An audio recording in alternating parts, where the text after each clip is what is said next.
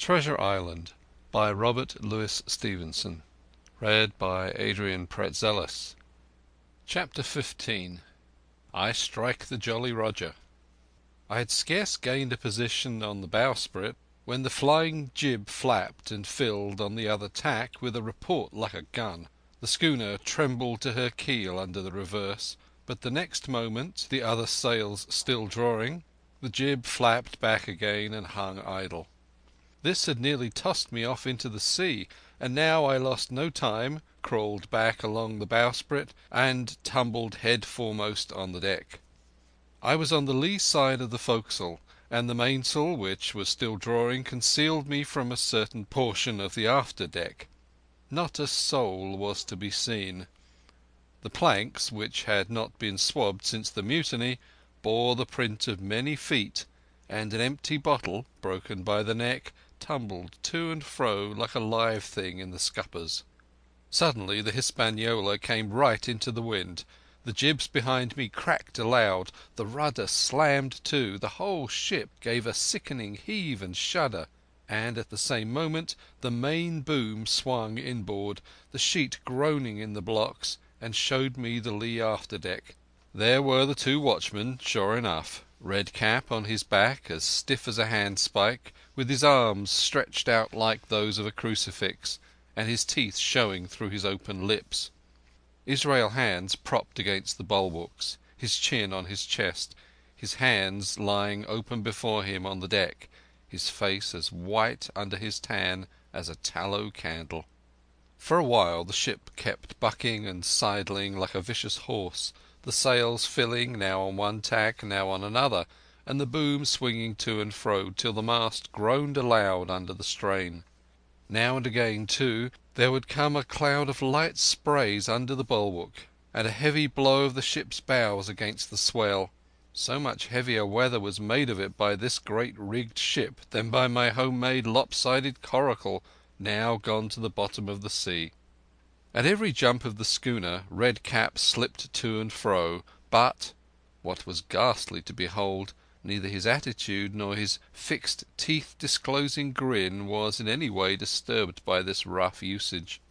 At every jump, too, Hands appeared still more to sink into himself and settle down upon the deck, his feet sliding ever the farther out, and the whole body canting toward the stern, so that his face became, little by little, hid from me, and at last I could see nothing beyond his ear and the frayed ringlet of one whisker. At the same time I observed around both of them splashes of dark blood upon the planks, and began to feel sure that they had killed each other in their drunken wrath. While I was thus looking and wondering, in a calm moment when the ship was still, Israel Hands turned partly round, and with a low moan writhed himself back to the position in which I had seen him first. The moan, which told of pain and deadly weakness, and the way in which his jaw hung open, went right to my heart. But when I remembered the talk I had overheard from the apple barrel, all pity left me. I walked aft until I reached the mainmast. "Come aboard, Mr. Hands," I said ironically. He rolled his eyes round heavily, but he was far too gone to express surprise. All he could do was utter one word: "Brandy." It occurred to me that there was no time to lose, and dodging the boom as it once more lurched across the deck, I slipped aft and down the companion stairs into the cabin. It was such a scene of confusion as you can hardly fancy. All the lock-fast places had been broken open in quest of the chart. The floor was thick with mud where the ruffians had sat down to drink or consult after wading in the marshes round their camp. The bulkheads, all painted in clear white and beaded round with gilt, bore a pattern of dirty hands. Dozens of empty bottles clinked together in corners to the rolling of the ship. One of the doctor's medical books lay open on the table, half of the leaves gutted out, I suppose, for pipe lights.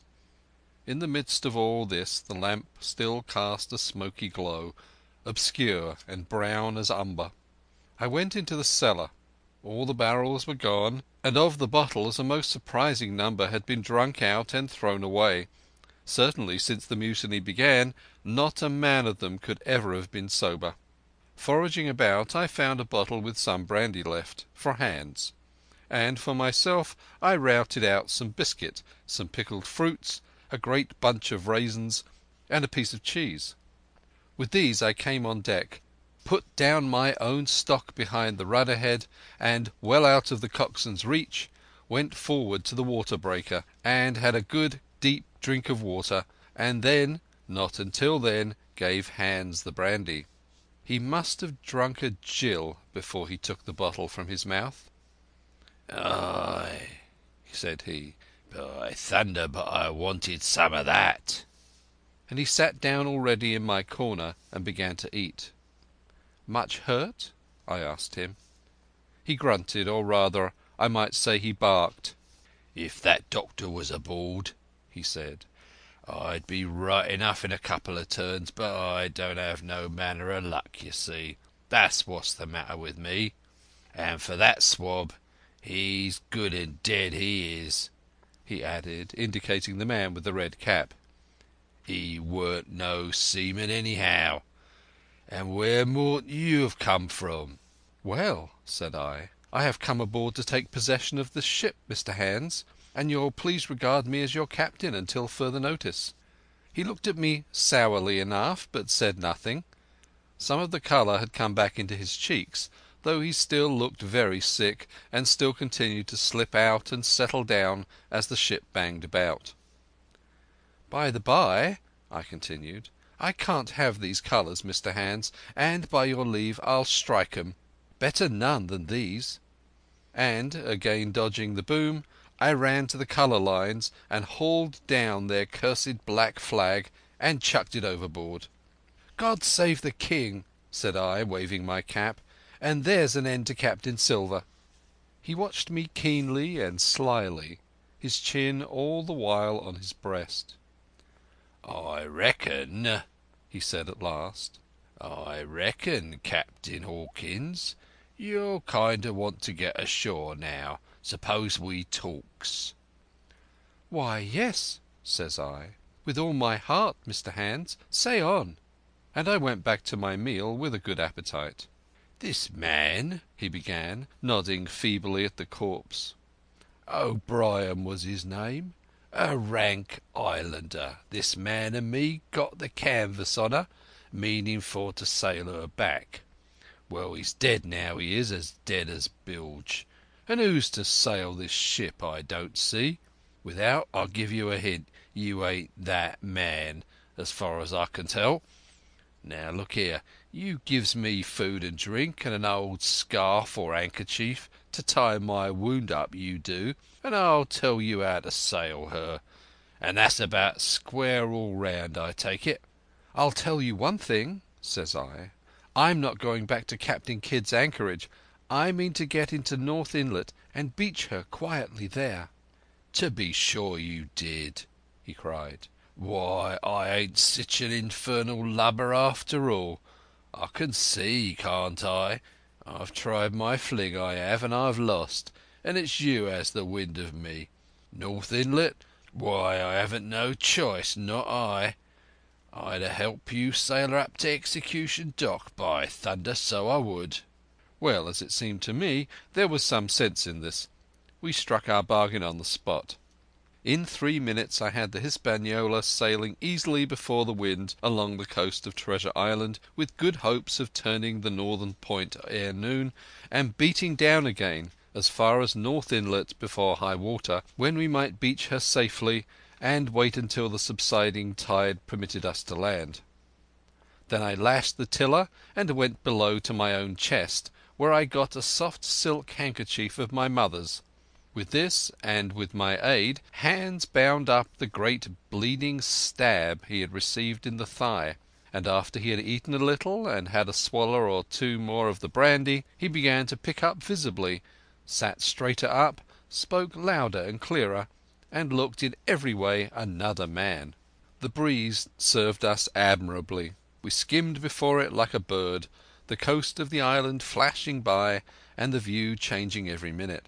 Soon we were past the highlands and bowling beside low sandy country, sparsely dotted with dwarf pines, and soon we were beyond that again, and had turned the corner of the rocky hill that ends the island on the north. I was greatly elated with my new command, and pleased with the bright sunshiny weather, and these different prospects of the coast.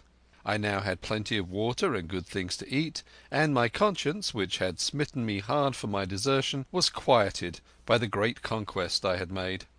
I should, I think, have had nothing left me to desire but for the eyes of the coxswain as they followed me derisively about the deck, and the odd smile that appeared continually on his face. It was a smile that had in it something both of pain and weakness, a haggard old man's smile, but there was, besides that, a grain of derision, a shadow of treachery in his expression as he craftily watched and watched and watched me at my work. Chapter 26. Israel Hands. The wind, serving us to a desire, now hauled into the west. We could run so much easier from the northeast corner of the island to the mouth of the north inlet. Only, as we had no power to anchor, and dared not beach her until the tide had flowed a good deal farther, time hung on our hands. The coxswain told me how to lay the ship to.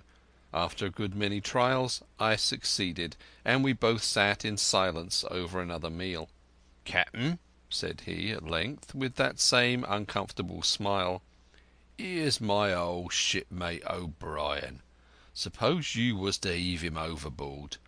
I ain't particular as a rule, and I don't take no blame for settling his hash, but I don't reckon him ornamental now, do you?"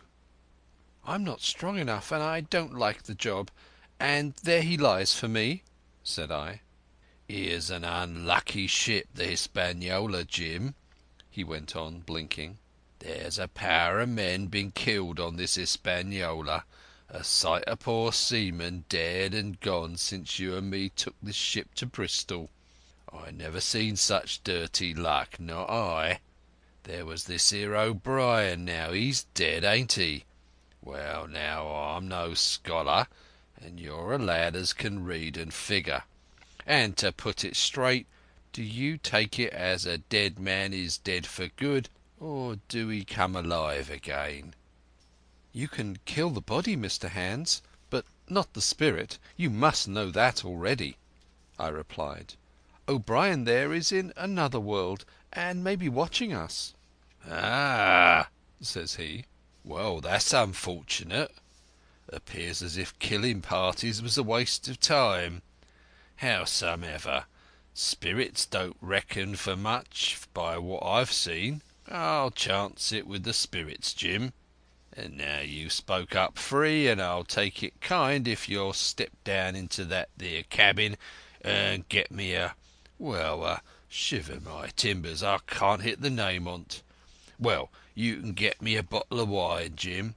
This here brandy's too strong for my head." Now the coxswain's hesitation seemed to be unnatural, and as for the notion of his preferring wine to brandy, I entirely disbelieved it. The whole story was a pretext. He wanted me to leave the deck. So much was plain, but with what purpose I could in no way imagine.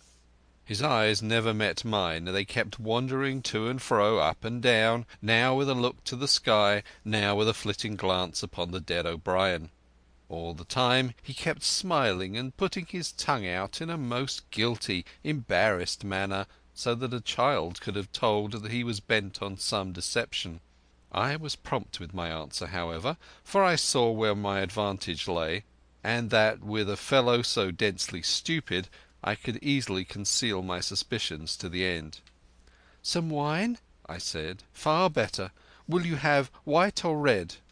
"Well, I reckon it's about the blessed same to me, shipmate," he replied. "So it's strong and plenty of it. What's the odds?" "All right," I answered. "I'll bring you port, Mr. Hands, but I'll have to dig for it, and with that I scuttled down the companion with all the noise I could, slipped off my shoes, ran quietly along the sparred gallery, mounted the forecastle ladder, and popped my head out of the fore companion. I knew he would not expect to see me there, yet I took every precaution possible, and certainly the worst of my suspicions proved too true. He had risen from his position to his hands and knees, and though his leg obviously hurt him pretty sharply when he moved, for I could hear him stifle a groan, yet it was at a good rattling rate that he trailed himself across the deck. In half a minute he had reached the port scuppers and picked up a coil of rope with a long knife, or rather a short dirk, discoloured to the hilt with blood. He looked upon it for a moment, thrusting forth his under jaw, tried the point upon his hand, and then hastily concealing it in the bosom of his jacket, trundled back again into his old place against the bulwark. This was all that I required to know. Israel could move about. He was now armed, and if he had been at so much trouble to get rid of me, it was plain that I was meant to be the victim. What would he do afterward? Whether he would try to crawl right across the island from North Inlet to the camp among the swamps, or whether he would fire Long Tom, trusting that his own comrades might first come to help him, was of course more than I could say. Yet I felt sure that I could trust him in one point, since in that our interests jumped together, and that was the disposition of the schooner. We both desired to have her stranded safe enough in a sheltered place, so that when the time came she could be got off again with as little labour and danger as might be. And until that was done I considered that my life would certainly be spared. While I was thus turning the business over in my mind I had not been idle with my body. I had stolen back to the cabin, slipped once more into my shoes, and laid my hand at random on a bottle of wine, and now, with this for an excuse, I made my reappearance on the deck. Hans lay as I had left him, all fallen together in a bundle, and with his eyelids lowered, as though he were too weak to bear the light. He looked up, however, at my coming, knocked the neck off the bottle like a man who had done the same thing often, and took a good swig, with his favourite toast of "Here's luck." Then he lay quiet for a little, and then, pulling out a stick of tobacco, begged me to cut him a quid. "Cut me a junk of that," says he, "for I haven't no knife, and hardly the strength enough, so be as I had. Ah, Jim, Jim, I reckon I've missed stays. Cut me a quid as likely to be the last, lad, for I'm for my long home and no mistake." "Well," said I, "I'll cut you some tobacco, but if I was you and thought myself so badly, I would go to my prayers like a Christian man." "Why?" said he. "Now you tell me why." "Why?" I cried. "You were asking me just now about the dead. You've broken your trust. You've lived in sin and lies and blood. There's a man you killed lying at your feet this very moment, and you ask me why? For God's mercy, Mr. Hans, that's why."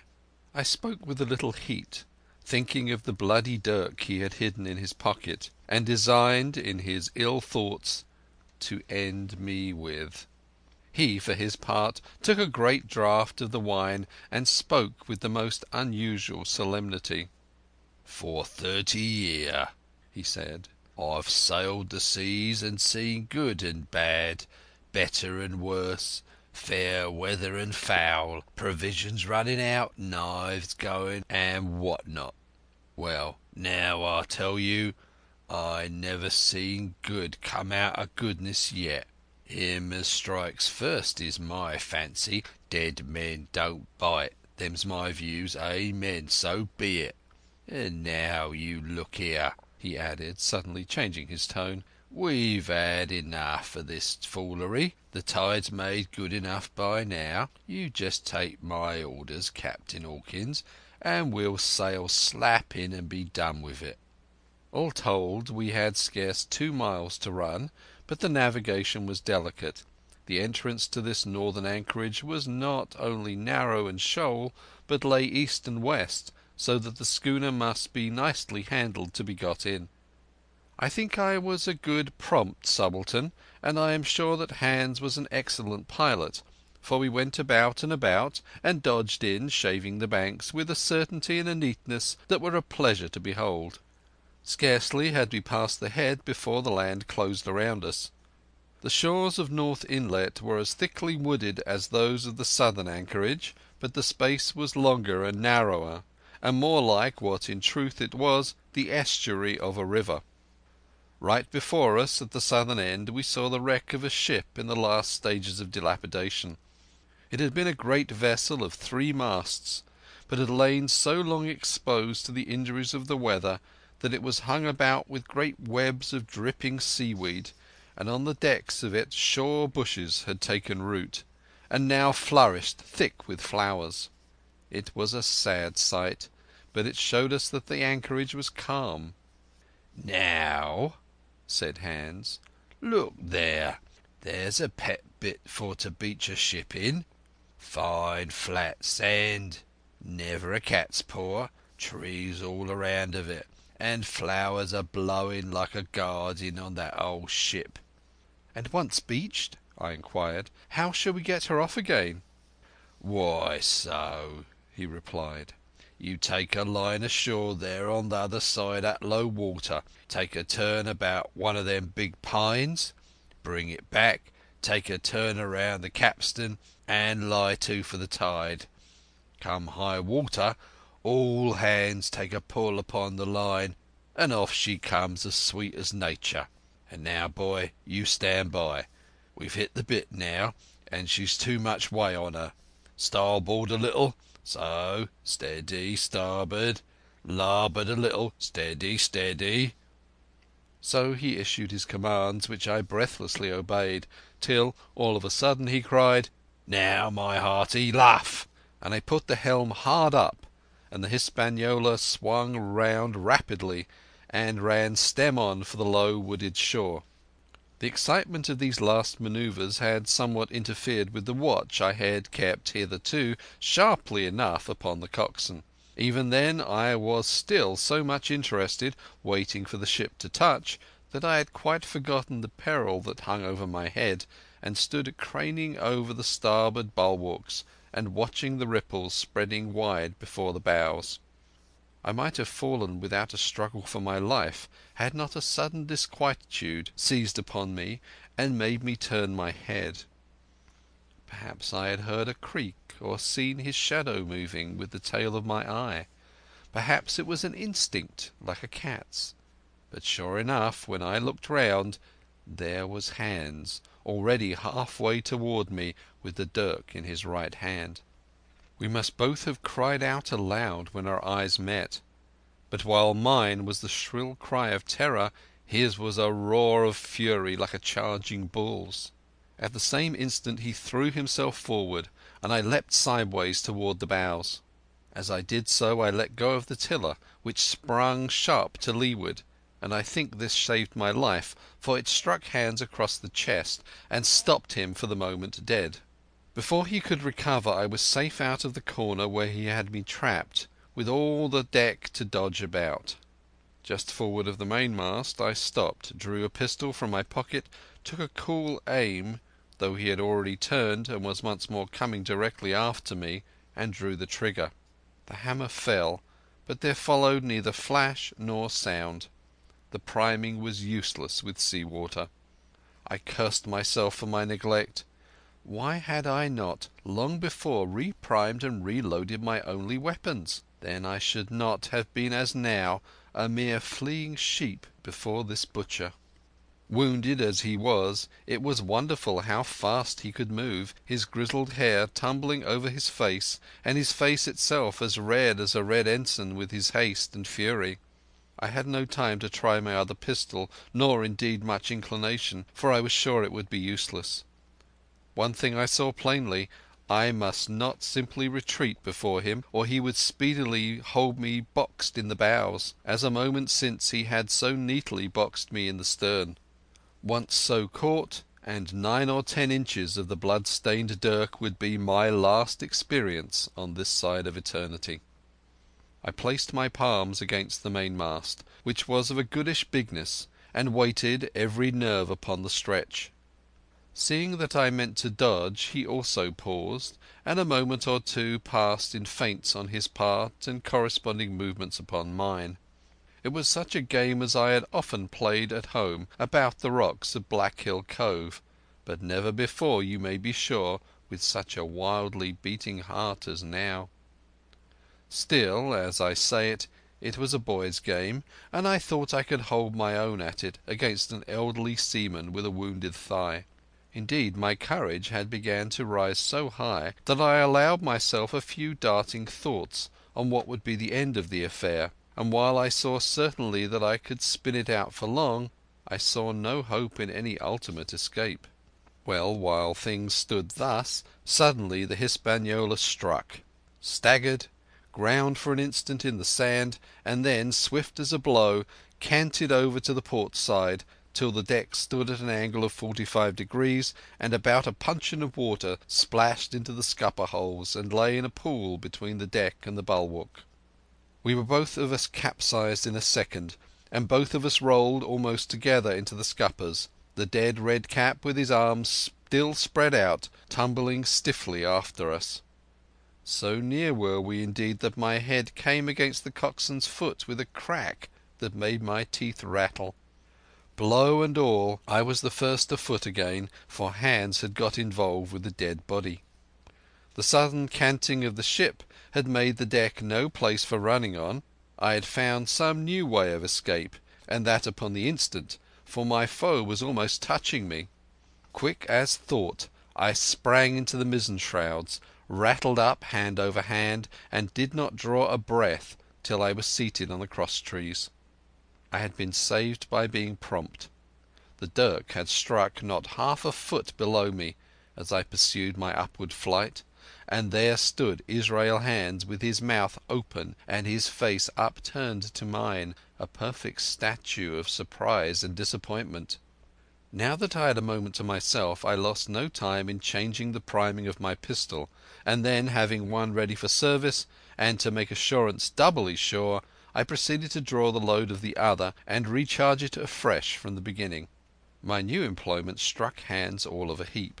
He began to see the dice going against him, and after an obvious hesitation he also hauled himself heavily into the shrouds, and, with the dirk in his teeth, began slowly and painfully to mount. It cost him no end of time and groans to haul his wounded leg behind him, and I had quietly finished my arrangements before he was much more than a third of the way up. Then, with a pistol in either hand, I addressed him. "One more step, Mr Hands," said I, "and I'll blow your brains out. Dead men don't bite, you know," I added with a chuckle. He stopped instantly. I could see by the workings of his face that he was trying to think, and the process was so slow and laborious that, in my new-found security, I laughed out loud. At last, with a swallow or two, he spoke, his face still wearing the same expression of extreme perplexity. In order to speak he had to take the dagger from his mouth, but in all else he remained unmoved. "Jim," says he, "I reckon we're fouled, you and me, and we'll have to sign articles. I'd have had you but for that there lurch, but I don't have no luck, not I, and I reckon I'll have to strike, which comes hard, you see, for a master mariner to a ship's yunker like you, Jim." I was drinking in his words and smiling away, as conceited as a cock upon a walk, when all in a breath back went his right hand over his shoulder. Something sang like an arrow through the air. I felt a blow and then a sharp pang, and there I was, pinned by the shoulder to the mast. In the horrid pain and surprise of the moment—I scarce can say it was by my own volition, and I am sure it was without a conscious aim—both of my pistols went off, and both escaped out of my hands. They did not fall alone. With a choked cry the coxswain loosed his grasp upon the shrouds and plunged head first into the water. End of chapter 26.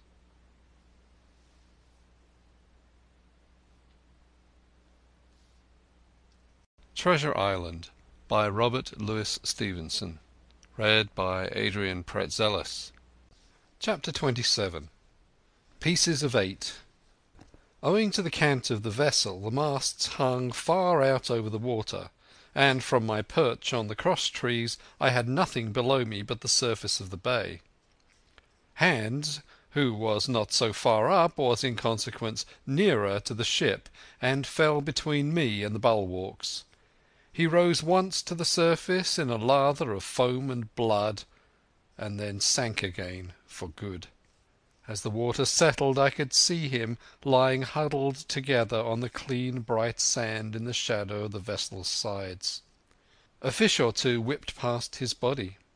Sometimes by the quivering of the water he appeared to move a little, as if he were trying to rise, but he was dead enough for all that, being both shot and drowned, and was food for fish in the very place where he had designed my slaughter. I was no sooner certain of this than I began to feel sick, faint, and terrified. The hot blood was running over my back and chest. The dirk, where it had pinned my shoulder to the mast, seemed to burn like a hot iron. Yet it was not so much these real sufferings that distressed me, for these, it seemed to me, I could bear without a murmur. It was the horror that I had upon my mind of falling from the cross-tree into that still green water beside the body of the coxswain. I clung with both hands till my nails ached, and I shut my eyes as if to cover up the peril. Gradually my mind came back again. My pulses quieted down to a more natural time, and I was once more in possession of myself. It was my first thought to pluck forth the dirk, but either it struck too hard or my nerve failed me, and I desisted with a violent shudder. Oddly enough, that very shudder did the business. The knife, in fact, had come the nearest in the world to missing me altogether. It held me by a mere pinch of skin, and this the shudder tore away. The blood ran down the faster, to be sure, but I was my own master again, and only tacked to the mast by my coat and shirt. These last I broke through with a sudden jerk, and then regained the deck by the starboard shrouds. For nothing in the world would I have again ventured, shaken as I was, upon the overhanging port shrouds from which Israel had so lately fallen. I went below and did what I could for my wound. It pained me a good deal and still bled freely, but it was neither deep nor dangerous, nor did it greatly gall me when I used my arm. Then I looked around me, and as the ship was now in a sense my own, I began to think of clearing it from its last passenger, the dead man O'Brien. He had pitched, as I have said, against the bulwarks, where he lay like some horrid, ungainly sort of puppet. Life-size indeed, but how different from life's colour or life's comeliness. In that position I could easily have my way with him, and as the habit of tragical adventures had worn off almost all my terror for the dead, I took him by the waist as if he'd been a sack of bran, and with one good heave tumbled him overboard. He went in with a sounding plunge. The red cap came off and remained floating on the surface, and as soon as the splash subsided I could see him and Israel lying side by side, both wavering with the tremulous movement of the water. O'Brien, though still quite a young man, was very bald. There he lay with that bald head across the knees of the man who had killed him, and the quick fishes steering to and fro over both. I was now alone within the ship. The tide had just turned. The sun was within so few degrees of setting that already the shadows of the pines upon the western shore began to reach right across the anchorage and fall in patterns on the deck. The evening breeze had sprung up, and though it was well warded off by the hill with the two peaks upon the east, the cordage had begun to sing a little softly to itself, and the idle sails to rattle to and fro. I began to see a danger to the ship. The jibs I speedily doused and brought tumbling to the deck, but the mainsail was a harder matter. Of course, when the schooner canted over, the boom had swung outward, and the cap of it and a foot or two of sail hung even under water. I thought this made it still more dangerous, yet the strain was so heavy that I half feared to meddle. At last I got my knife and cut the halyards. The peak dropped instantly, the great belly of loose canvas floated broad upon the water, and since, pull as I liked, I could not budge the downhaul, that was the extent of what I could accomplish. For the rest, the Hispaniola must trust to luck, like myself.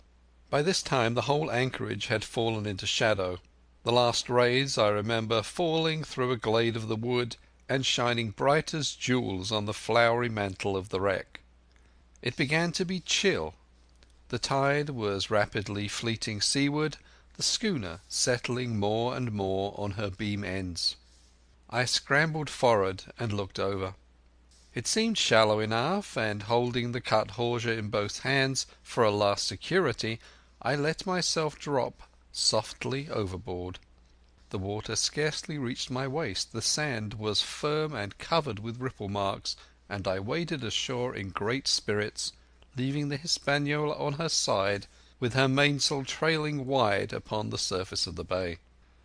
About the same time the sun went fairly down, and the breeze whistled low in the dusk among the tossing pines.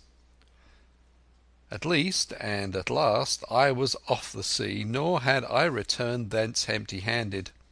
There lay the schooner, clear at last from buccaneers, and ready for our own men to board and get to sea again. I had nothing nearer my fancy than to get home to the stockade and boast of my achievements.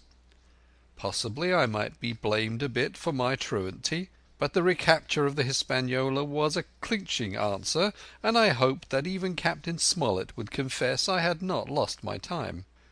So thinking, and in famous spirits, I began to set my face homeward for the blockhouse and my companions. I remembered that the most easterly of the rivers which drain into Captain Kidd's anchorage ran from the two-peaked hill upon my left, and I bent my course in that direction, that I might pass the stream while it was small. The wood was pretty open, and keeping along the lower spurs, I had soon turned the corner of that hill, and not long after waded to the mid-calf across the watercourse.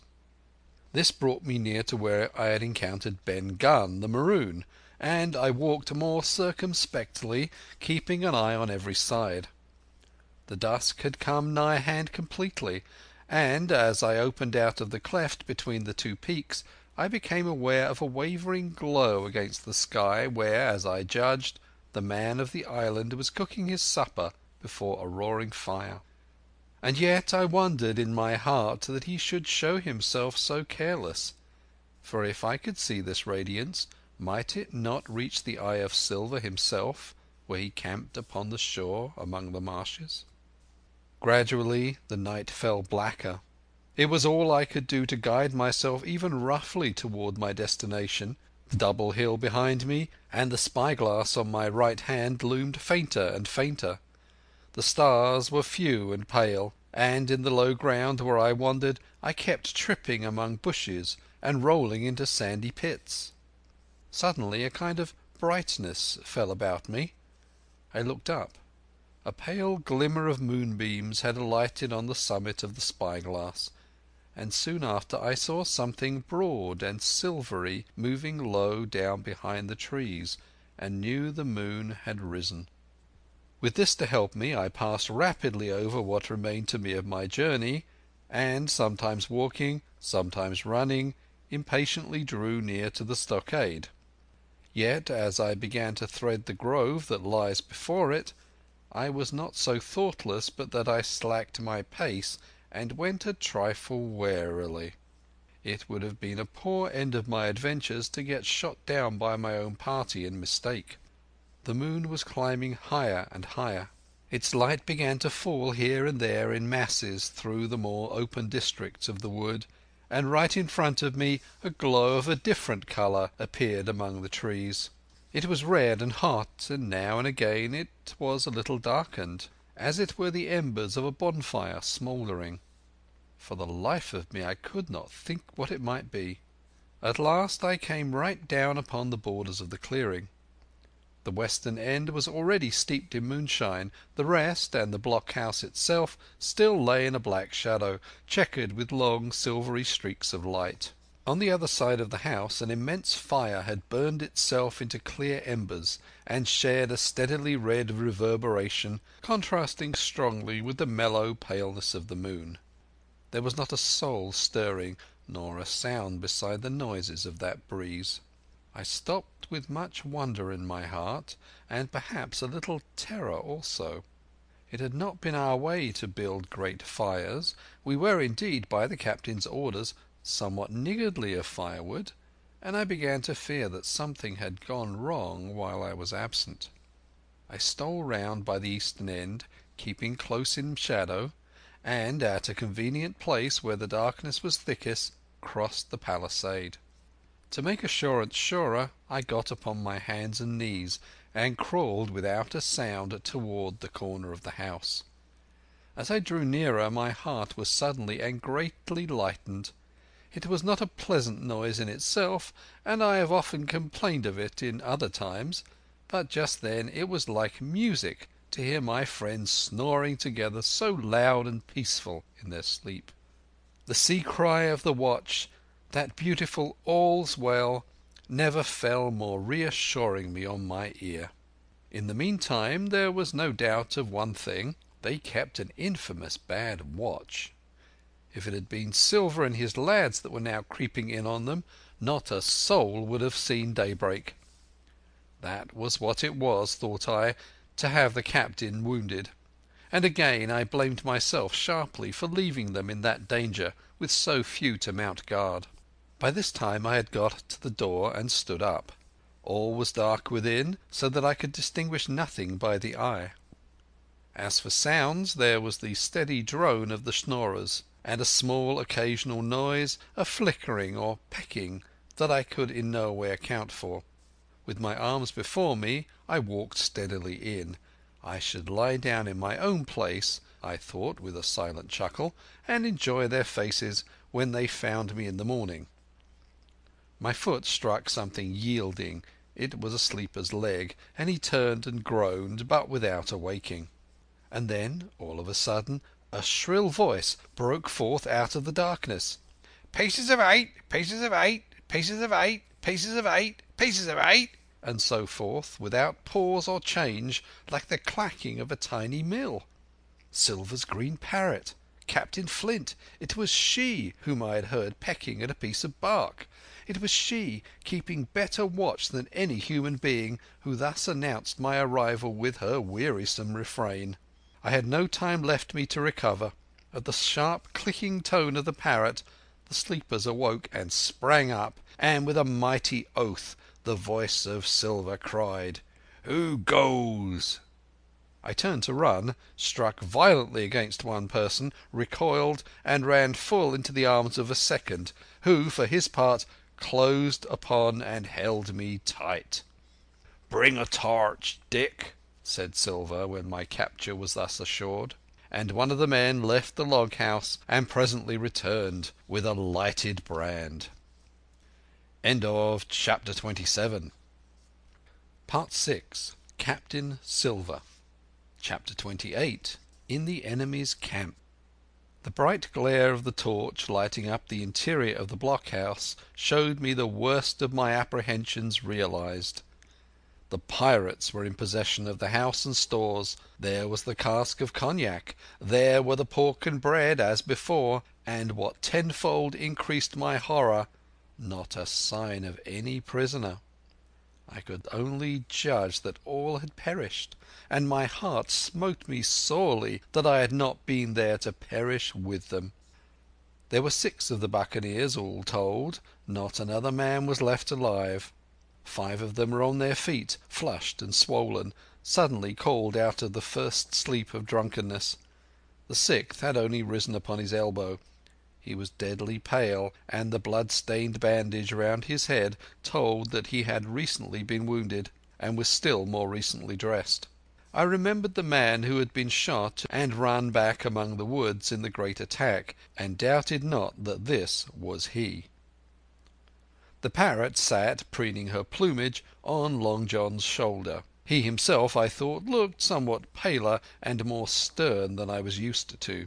He still wore his fine broadcloth suit, in which he had fulfilled his mission, but it was bitterly the worse for wear, daubed with clay and torn with sharp briars of the wood.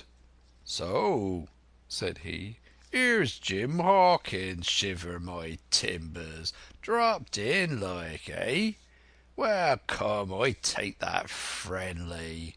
And thereupon he sat down across the brandy cask and began to fill a pipe. "Give me the loan of a link, Dick," said he, and then, when he had a good light, "That'll do, my lad," he added. "Stick the glim in the wood heap, and you, gentlemen, bring yourselves to. You needn't stand up for Mr. Hawkins. He'll excuse you, you may lay to that. And so, Jim," stopping the tobacco, "here you are, and quite a pleasant surprise for old John. I see you were smart when first I set my eyes on you, but this here gets away from me clean, it do." To all this, as may be well supposed, I made no answer. They had set me with my back against the wall, and I stood there looking Silver in the face, pluckily enough, I hope, to all outward appearance, but with black despair in my heart. Silver took a whiff or two of his pipe with great composure, and then ran on again. "Now you see, Jim, so be as you are here," said he, "I'll give you a piece of my mind. I've always liked you, I have, for a lad of spirit, and the picture of my own self when I was young and handsome. I always wanted to join and take your share and die a gentleman, and now, my cock, you've got to. Captain Smollett's a fine seaman, as I'll own up to any day, but stiff on discipline. Duty is duty, says he, and right he is. Just you keep clear of the captain. The doctor himself is gone dead again you. Ungrateful scamp, was what he said. And the short and the long of the whole story is about here. You can't go back to your own lot, for they won't have you. And without you start a third ship's company all by yourself, which might be lonely, you'll have to join with Captain Silver." So far so good. My friends then were still alive, and though I partly believed the truth of Silver's statement that the cabin party were incensed at me for my desertion, I was more relieved than distressed by what I heard. "I don't say nothing as to your being in our hands," continued Silver, "though there you are, and you may lay to it. I'm all for argument. I never seen good come out of threatening. If you like the service, well, you're joined, and if you don't, Jim, why, you're free to answer no. Free and welcome, shipmate, and if fairer can be said by mortal seamen, shiver my sides." "Am I to answer, then?" I asked, with a very tremulous voice. Through all this sneering talk I was made to feel the threat of death that overhung me, and my cheeks burned and my heart beat painfully in my breast. "Lad," said Silver, "no one's a pressing of you. Take your bearings. None of us won't hurry you, mate. Time goes so pleasant in your company, you see." "Well," says I, growing a bit bolder, "if I'm to choose, I declare I have a right to know what's what, and why you're here, and where my friends are." "What's what?" repeated one of the buccaneers in a deep growl. "I'd be a lucky one as knowed that." "You'll perhaps batten down your hatches till you are spoken to, my friend," cried Silver truculently to the speaker. And then, in his first gracious tones, he replied to me. "Yesterday morning, Mr. Hawkins," said he, "in the dog watch, down came Dr. Livesey with a flag of truce. Says he, 'Captain Silver, you're sold out. Ship's gone.' Well, maybe we'd been taking a glass and a song to help it round. I won't say no. Leastways, none of us had looked out. We looked out, and by thunder, the old ship was gone. I never seen a pack of fools look fishier, and you may lay to that if I tells you that I looked the fishiest. Well, says the doctor, let's bargain. We bargained, him and I, and here we are. Stores, brandy, blockhouse, the firewood you was thoughtful enough to cut, and in a manner of speaking the whole blessed boat from Crosstrees to Keelson. As for them, they've tramped. I don't know wheres they are." He drew again quietly at his pipe. "And lest you should take it into that head of yours," he went on, "that you was included in the treaty, here's the last word that was said. 'How many are you,' says I, 'to leave?' 'Four,' says he, 'four, and one of us wounded. As for that boy, I don't know where he is, confound him,' says he, 'nor I don't much care. We're about sick of him,' there was his words." "Is that all?" I asked. "Well, it's all you're to hear, my son," returned Silver. "And now I am to choose?" "And now you are to choose, and you may lay to that," said Silver. "Well," said I am not such a fool but I know pretty well what I have to look for. Let the worst come to the worst, it's little I care. I've seen too many die since I fell in with you. But there's a thing or two I have to tell you," I said, and by this time I was quite excited. "And the first is this. Here you are in a bad way. Ship lost, treasure lost, men lost, your whole business gone to wreck. And if you want to know who did it, it was I. I was in the apple barrel that night we sighted land, and heard you, John, and you, Dick Johnson, and Hans, who is now at the bottom of the sea, and told every word you said before the hour was out. And as for the schooner, it was I who cut her cable, and it was I who killed the men you had aboard her, and it was I who brought her where you'll never see her more, not one of you. The laugh's on my side. I've had the top of this business from the first. I no more fear you than I fear a fly. Kill me if you please, or spare me. But one thing I'll say, and no more. If you spare me, bygones are bygones, and when you fellows are in court for piracy, I'll save you all I can. It is for you to choose. Kill another and do yourselves no good, or spare me and keep a witness to save you from the gallows." I stopped now, for I tell you I was out of breath, and to my wonder not a man of them moved, but all sat staring at me like as many sheep. And while they were still staring I broke out again. "And now, Mr. Silver," I said, "I believe you're the best man here, and if things go to the worst I'll take it kind of you to let the doctor know the way I took it." "I'll bear it in mind," said Silver with an accent so curious that I could not for the life of me decide whether he was laughing at my request or had been favourably affected by my courage. "I'll put one to that," cried the old mahogany-faced seaman, Morgan by name, whom I had seen in Long John's public house upon the quays of Bristol. "It was him that knowed Black Dog. Well, and see here," added the sea cook, "I'll put another to that, by thunder. It was this same boy that faked the chart from Billy Bones. First and last we've split upon Jim Hawkins."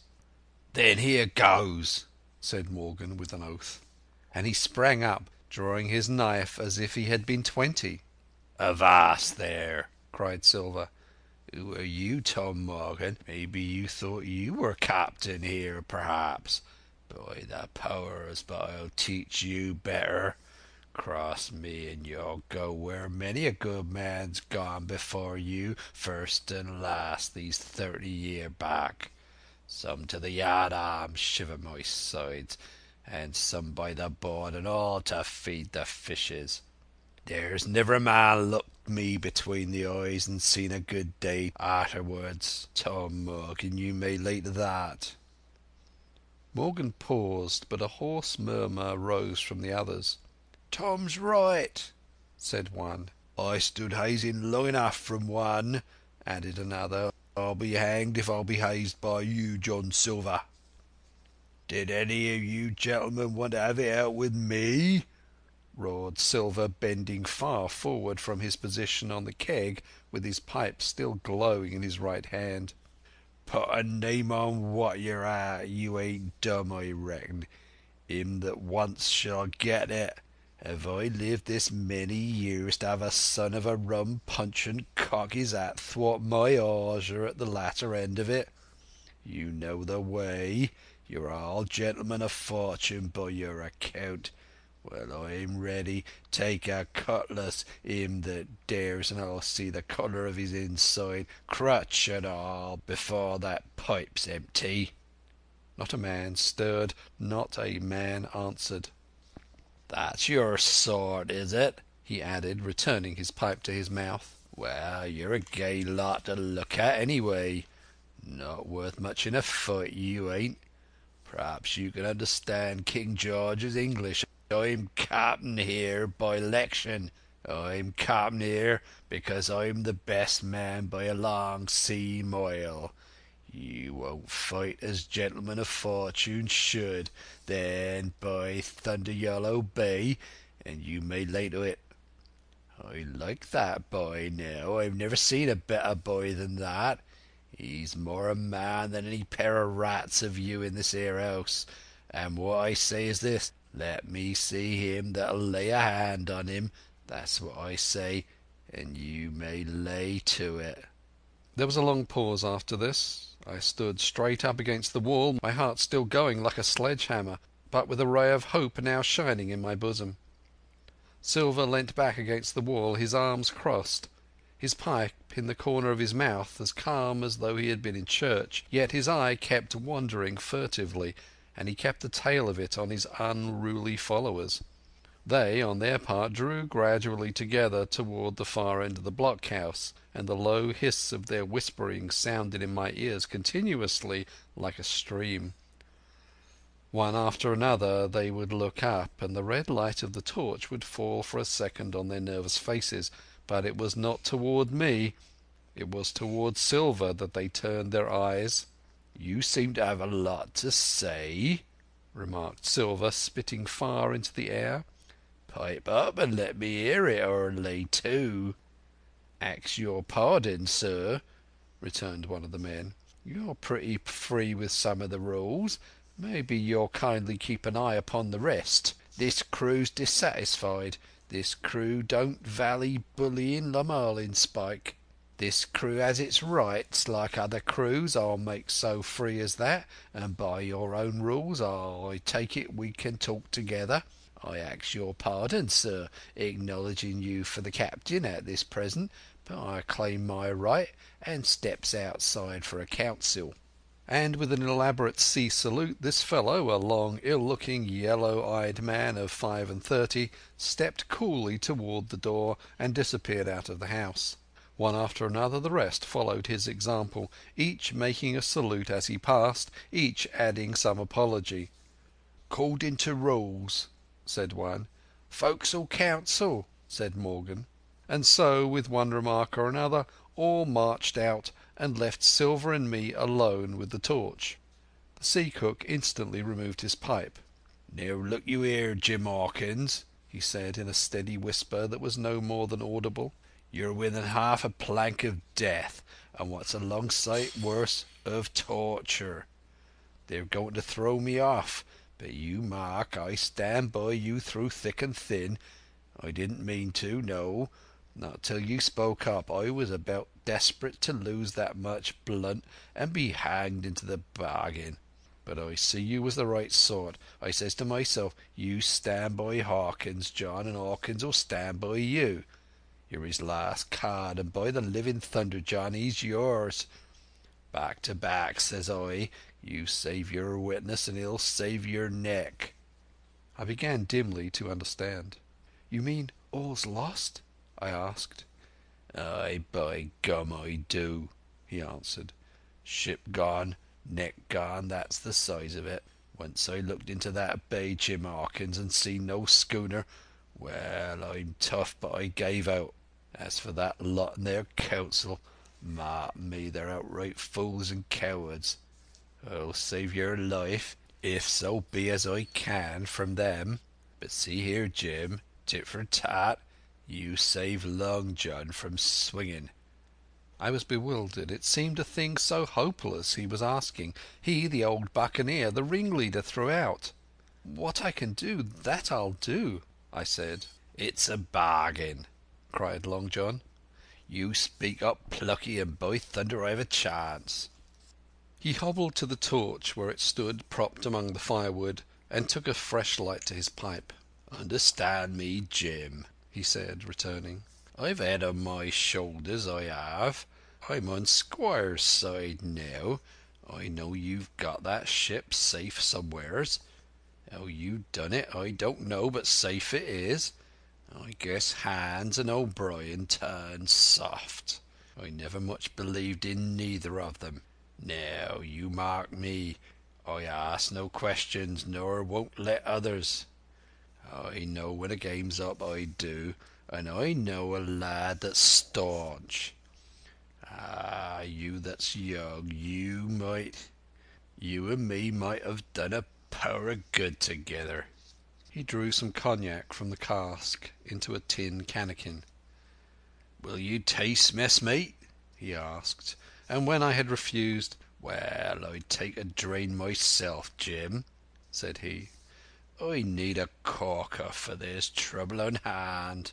And then, "And talking of trouble, why did that doctor give me the chart, Jim?" my face expressed a wonder so unaffected that he saw the needlessness of further questions. "Ah, well, he did, though," said he. "And there's something under that, no doubt. Something surely under that, Jim, bad or good." And he took another swallow of the brandy, shaking his great fair head like a man who looks forward to the worst. Chapter 28.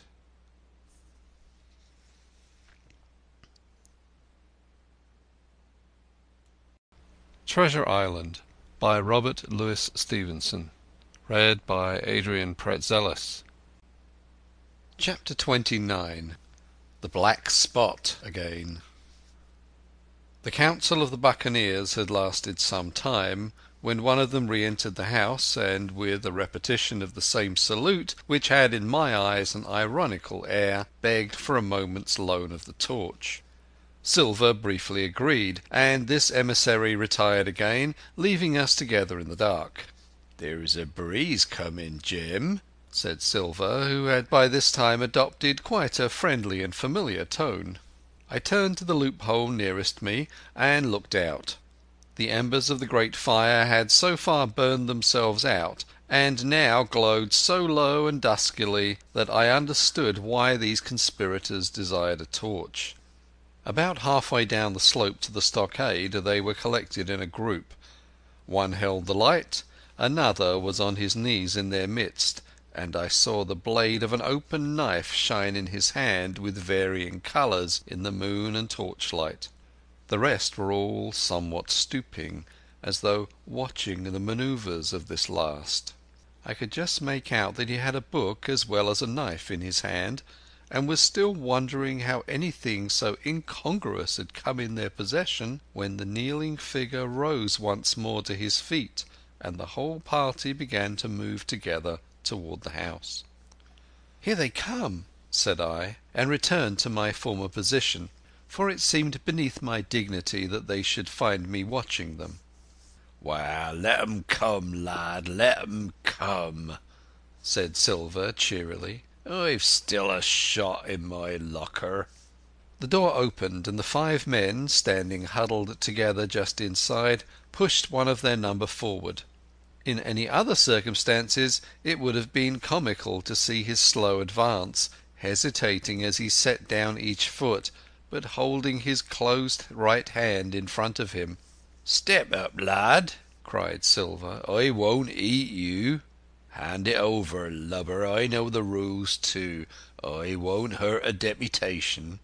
Thus encouraged, the buccaneer stepped forth more briskly, and having passed something to Silver from hand to hand, slipped yet more smartly back again to his companions. The sea cook looked at what had been given him. "The black spot, I thought so," he observed. "Where might you have got the paper? Why, hello, look here now, ain't this lucky? You've gone and cut this out of a Bible. What fool's cut a Bible?" "Oh, there," said Morgan. "There, what did I say? No good'll come of that, I said." "Well, you've about fixed it now among you," continued Silver. "You'll all swing now, I reckon. What soft-headed lubber had a Bible?" "It was Dick," said one. "Dick, was it? Then Dick can get to prayers," said Silver. "He's seen his slice o' luck as Dick, and you may lay to that." But here the long man with the yellow eyes struck in. "Belay that talk, John Silver," he said. "This crew has tipped you the black spot in full council, as duty bound. Just you turn it over as in duty bound, and see what's wrote there. Then you can talk." "Thank ye, George," replied the sea cook. "You always was brisk for business, and has the rules by heart, George, as I'm pleased to see. Well, what is it anyway? Ah, deposed. That's it, is it? Well, very pretty wrote, to be sure. Like print, I swear. Your hand a right, George? Why, you was getting quite the leading man in this here crew. You'll be captain next, I shouldn't wonder. Just oblige me with that torch again, will yer? This pipe don't draw." "Come now," said George. "You don't fool this crew no more. You're a funny man by your account, but you're over now, and you'll maybe step down off that barrel and help vote." "I thought you said you knowed the rules," returned Silver contemptuously. "Leastwise, if you don't, I do, and I wait here, and I'm still your captain, mind, till you outs with your grievances and I reply. In the meantime your black spot ain't worth a biscuit. After that we'll see." "Oh," replied George, "you don't be under no kind of apprehension. We're all square, we are. First, you've made a hash of this cruise. You'll be a bold man to say no to that. Second, you let the enemy out of this here trap for nothing. Why did they want out? I dunno, but it's pretty plain they wanted it. Third, you wouldn't let us go at them upon the march. Ah, we see through you, John Silver. You want to play booty. That's what's wrong with you. And then, fourth, there's this here boy." "Is that all?" asked Silver quietly. "Enough too," retorted George. "We'll all swing and sun dry for your bungling. Well, now, look here, I'll answer these 4 points. One after another I'll answer 'em. I made a hash of this cruise, did I? Well, now, you all know what I wanted, and you all know if it had been done that we'd have been aboard the Hispaniola this night as ever was, every man of us alive and fit, and full of good plum duff, and the treasure in the hold of her, by thunder. Well, who crossed me, who forced my hand as was the lawful captain? Who tipped me the black spot the day we landed and began this dance? It's a fine dance. I'm with you there, and it looks mighty like a hornpipe in a rope's end execution dock by London town, it does. But who done it?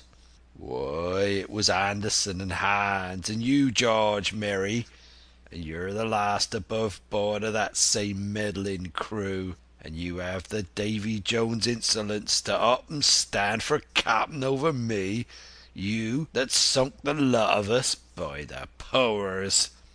But this top's the stiffest yarn to nothing." Silver paused, and I could see by the faces of George and his late comrades that these words had not been said in vain. "That's for number one," cried the accused, wiping the sweat from his brow, for he had been talking with a vehemence that shook the house. "Why, I give you my word I'm sick to speak to you. You've neither sense nor memory, and I leave it to fancy where your mother's was that let you come to sea. Sea? Gentlemen of fortune, I reckon tailors is your trade." "Go on, John," said Morgan. "Speak up to the others." "Ah, the others," returned John. "They're a nice lot, ain't they? You say this cruise is bungled. Ah, by gum, if you could understand how bad it's bungled, you would see. We're that near the gibbet that my neck's stiff with thinking on it. You've seen 'em maybe hanged in chains, birds about 'em, seamen pointing 'em out as they go down with the tide. 'Who's that?' says one. 'Aye, that's John Silver, I knowed him well,' says another. And you can hear the chains a jangle as you go about and reach for the other boy. Now that's about where we are, every mother's son of us, thanks to him and Hans and Anderson and other ruination fools of you. And if you want to know about number 4 and that boy, why, shiver my timbers, isn't he a hostage? Are we going to waste a hostage? No, not us. He might be our last chance. I shouldn't wonder. Kill that boy, not me, mates. And number 3, well, there's a deal to say to number 3. Maybe you don't count it nothing to have a real college doctor come to see you every day. You, John, with your head broke, or you, George, Mary, that had the ague shakes upon you not 6 hours agone, and had your eyes the colour of lemon peels to this same moment on the clock. And maybe, perhaps, you didn't know there was a consort coming either. But there is, and not so long till then, and we'll see who'll be glad to have hostage when it comes to that. And as for number 2, why, I made a bargain.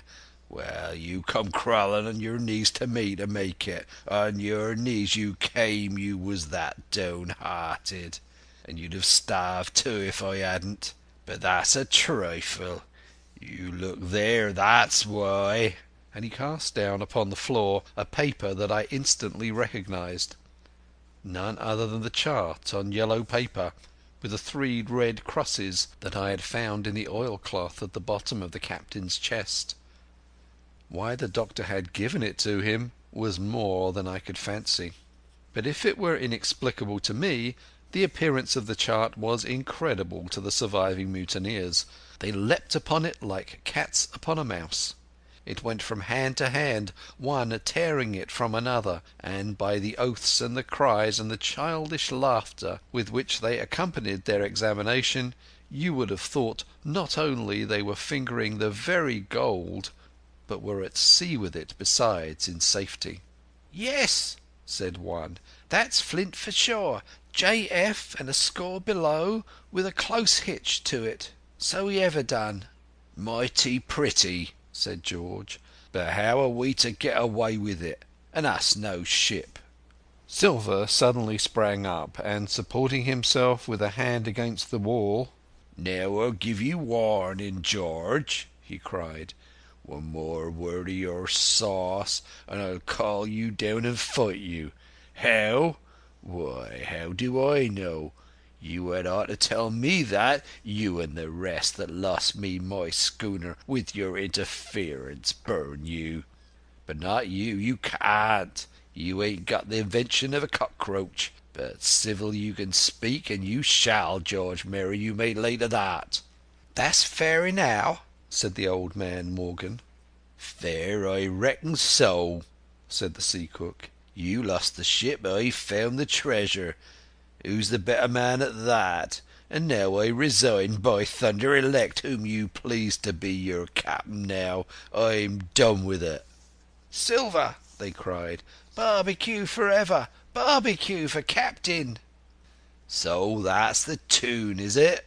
cried the cook. "George, I reckon you'll have to wait another turn, friend, and lucky for you as I'm not a revengeful man.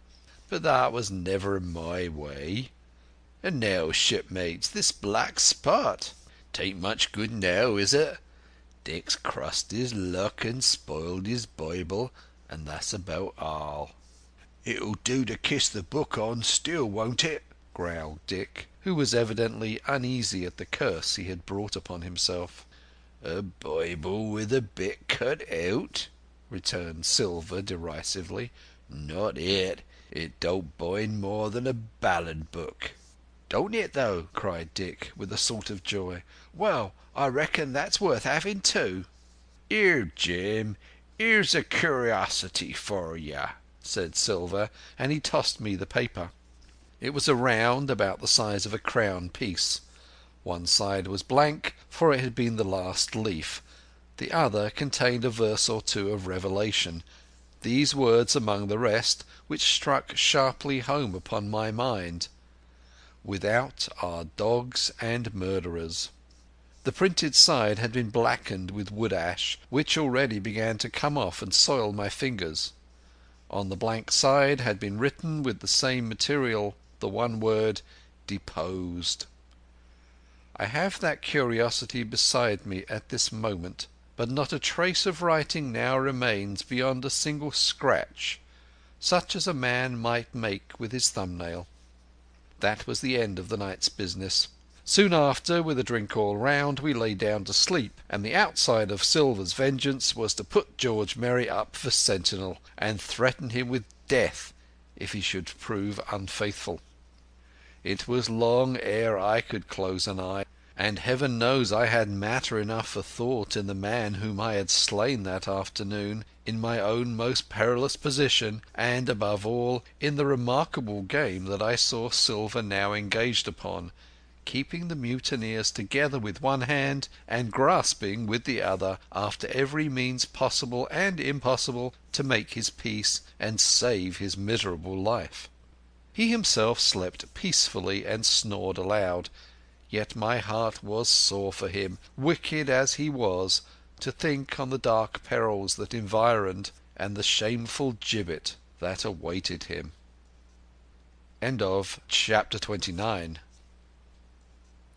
Chapter 30. On Parole. I was wakened, indeed we were all wakened, for I could see even the sentinel shake himself together from where he had fallen against the doorpost, by a clear hearty voice hailing us from the margin of the wood. "Blockhouse ahoy!" it cried. "Here's the doctor." And the doctor it was. Although I was glad to hear the sound, yet my gladness was not without admixture. I remembered with confusion my insubordinate and stealthy conduct, and when I saw where it had brought me, among what companions and surrounded by what dangers, I felt ashamed to look him in the face. He must have risen in the dark, for the day had hardly come, and when I ran to a loophole and looked out, I saw him standing, like Silver once before, up to the mid-leg in creeping vapour. "You, doctor, top of the morning to you, sir," cried Silver, broad awake and beaming with good nature in a moment. "Bright and early to be sure, and it's the early bird, as the saying goes, gets the rations. George, shake up your timbers, son, and help Dr. Livesey over the ship's side. All a doing well your patience was, all well and merry." So he pattered on, standing on the hilltop, with his crutch under his elbow, and one hand upon the side of the log-house, quite the old John in voice, manner, and expression. "We've quite a surprise for you too, sir," he continued. "We've got a little stranger here, hee! A new boarder and lodger, sir, and looking fit and taut as a fiddle. Slept like a supercargo, we did, right alongside of John. Stem to stem we was all night." Dr. Livesey was by this time across the stockade and pretty near the cook, and I could hear the alternation in his voice as he said, "Not Jim?" "The very same Jim as ever was." said Silver. The doctor stopped outright, although he did not speak, and it was some seconds before he seemed able to move on. "Well, well," he said at last. "Duty first and pleasure afterwards, as you might have said yourself, Silver. Let us overhaul these patients of yours." A moment afterwards he had entered the blockhouse, and, with one grim nod to me, proceeded with his work among the sick. He seemed under no apprehension, though he must have known that his life among these treacherous demons depended on a hair, and he rattled on to his patients as if he were paying an ordinary professional visit in a quiet English family. His manner, I suppose, reacted on the men, for they behaved to him as if nothing had occurred, as if he were still ship's doctor and they still faithful hands before the mast. "You're doing well, my friend," he said to the fellow with the bandaged head, "and if ever a person had a close shave it was you. Your head must be as hard as iron. Well, George, how goes it?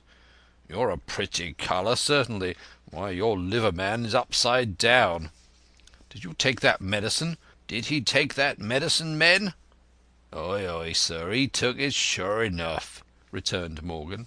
"Because, you see, since I am a mutineer's doctor, or prison doctor, as I prefer to call it," says Dr. Livesey in his pleasantest way, "I make it a point of honour not to lose a man for King George, God bless him, and the gallows." The rogues looked at each other, but swallowed the home thrust in silence. "Dick don't feel well, sir," said one. "Don't he?" replied the doctor. "Well, step up here, Dick, and let me see your tongue. No, I should be surprised if he didn't. The man's tongue is fit to frighten the French. Another fever." "Oh, there," said Morgan. "That comed of spilling Bibles." "That comed, as you call it, for being arrant asses," retorted the doctor, "and not having sense enough to know honest air from prison and the dry land from a vile pestifulous slough. I think it most probable, though of course it's only an opinion, that you'll all have the deuce to pay before you get that malaria out of your systems. Camp in a bog, would you? Silver, I'm surprised at you. You're less of a fool than many, take you all round. But you don't appear to me to have the rudiments of a notion of the rules of health. Well," he added, after he had dosed them round and they had taken his prescriptions, with real laughable humility, more like charity school children than blood-guilty mutineers and pirates, "well, that's done for to-day. And now I should wish to have a talk with that boy, please." And he nodded his head in my direction carelessly. George Merry was at the door, spitting and spluttering over some bad-tasting medicine, but at the first word of the doctor's proposal he swung round with a deep flush and cried "No!" and swore. Silver struck the barrel with his open hand. "Silence!" he roared, and looked about him positively like a lion. "Doctor," he went on in his usual tones, "I was thinking of that, knowing as how you had a fancy for the boy. We're all humbly grateful for your kindness, and as you see, puts faith in you and takes the drugs down like that much grog.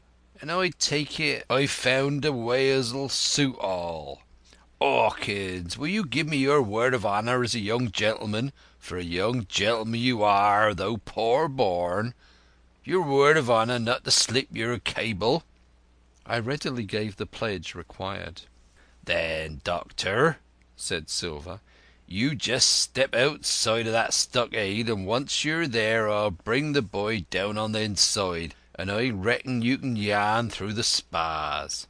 Good day to you, sir, and all our duties to the squire and Captain Smollett."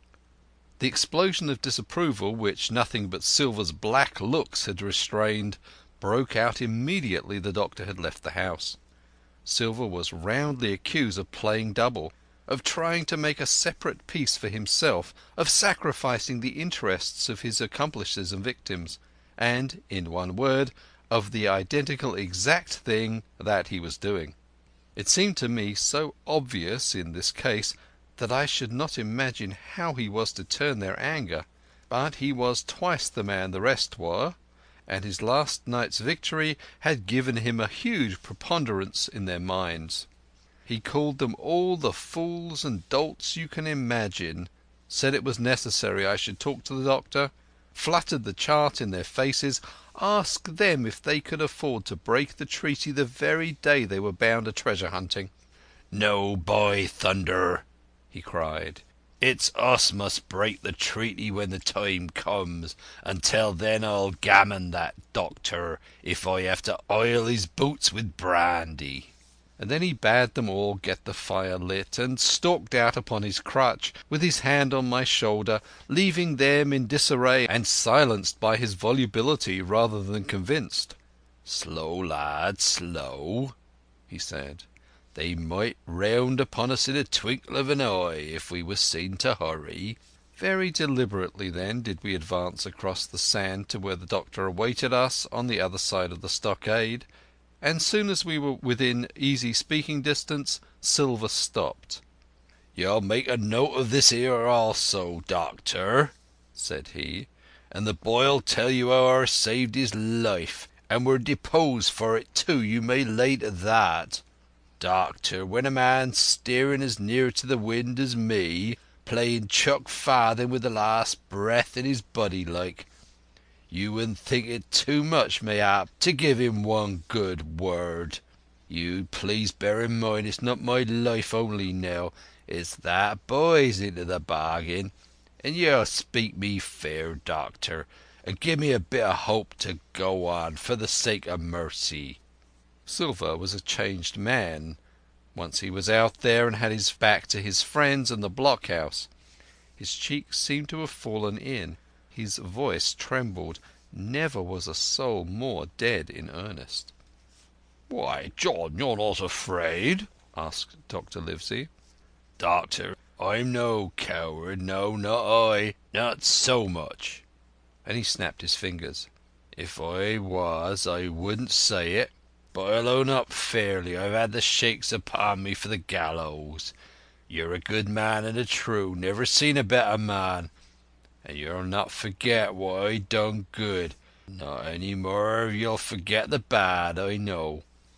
And I step aside, see here, and leave you and Jim alone, and you'll put that down for me too, for it's a long stretch, it is." So saying, he stepped back a little way till he was out of earshot, and there sat down upon a tree stump and began to whistle, spinning round now and again upon his seat so as to command a sight, sometimes of me and the doctor, and sometimes of his unruly ruffians as they went to and fro in the sand, between the fire, which they were busy rekindling, and the house, from which they brought forth pork and bread to make the breakfast. "So, Jim," said the doctor sadly, "here you are. As you have brewed, so shall you drink, my boy. Heaven knows I cannot find it in my heart to blame you. But this much I will say, be it kind or unkind. When Captain Smollett was well you dared not have gone off, and when he was ill and couldn't help it, by George, it was downright cowardly." I will own that I here began to weep. "Doctor," I said, "you might spare me. I have blamed myself enough. My life's forfeit anyway, and I should have been dead now if Silver hadn't stood for me. And, doctor, believe this, I can die, and I daresay I deserve it, for what I fear is torture. If they come to torture me—" "Jim," the doctor interrupted, and his voice was quite changed. "Jim, I can't have this. Whip over and we'll run for it." "Doctor," said I passed my word."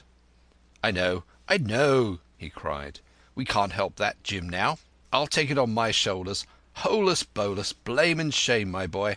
But stay here, I cannot let you. Jump! One jump and you're out, and we'll run for it like antelopes." "No," I replied. "You know right well you wouldn't do the same thing yourself. Neither you nor squire nor captain, nor more will I. Silver trusted me. I passed my word, and back I go. But, doctor, you did not let me finish. If they come to torture me, I might let slip a word of where the ship is. For I got the ship, part by luck and part by risking, and she lies in the north inlet on the southern beach and just below high water. At half tide she must be high and dry." "The ship!" exclaimed the doctor. Rapidly I described to him my adventures, and he heard me out in silence. "There's a kind of fate in this," he observed when I had done. "Every step it's you that save our lives, and do you suppose by any chance that we are going to let you lose yours? That would be a poor return, my boy. You found out the plot, you found Ben Gunn, the best deed that you ever did or will do, though you live to 90. Oh, by Jupiter! And talking of Ben Gunn, why, this is the mischief in person. Silver!" he cried. "Silver! I'll give you a piece of advice," he continued as the cook drew nearer again. "Don't you be in any great hurry after that treasure." "Why, sir, I do my possible, which that ain't," said Silver. "I can only, asking your pardon, save my life and the boy's by seeking for that treasure, and you may lay to that." "Well, Silver," replied the doctor, "if that is so, I'll go one step farther. Look out for squalls when you find it." "Sir," said Silver, "as between man and man, that's too much and too little. What you're after, why you left the blockhouse, why you've given me that there chart, I don't know now, do I? And yet I done your bidding with my eyes shut, and never a word of hope. But no, this here is too much. If you won't tell me what you mean played out, just say so, and I'll leave the helm." "No," said the doctor musingly, "I've no right to say more. It's not my secret, you see, Silver, or I give you my word I'd tell it you. But I'll go as far with you as I dare go, and not a step beyond, for I'll have my wig sorted by the captain, or I'm mistaken. And first I'll give you a bit of hope. Silver, if we both get out alive out of this wolf track, I'll do my best to save you, short of perjury." Silver's face was radiant. "You couldn't say more. I'm sure, sir, not if you was my mother," he cried. "Well, that's my first concession," added the doctor. "My second is a piece of advice. Keep the boy close beside you, and when you need help, halloo! I am off to seek it for you, and that itself will show you if I speak at random. Goodbye, Jim." And Dr. Livesey shook hands with me through the stockade, nodded to Silver, and set off at a brisk pace into the wood. End of Chapter 30.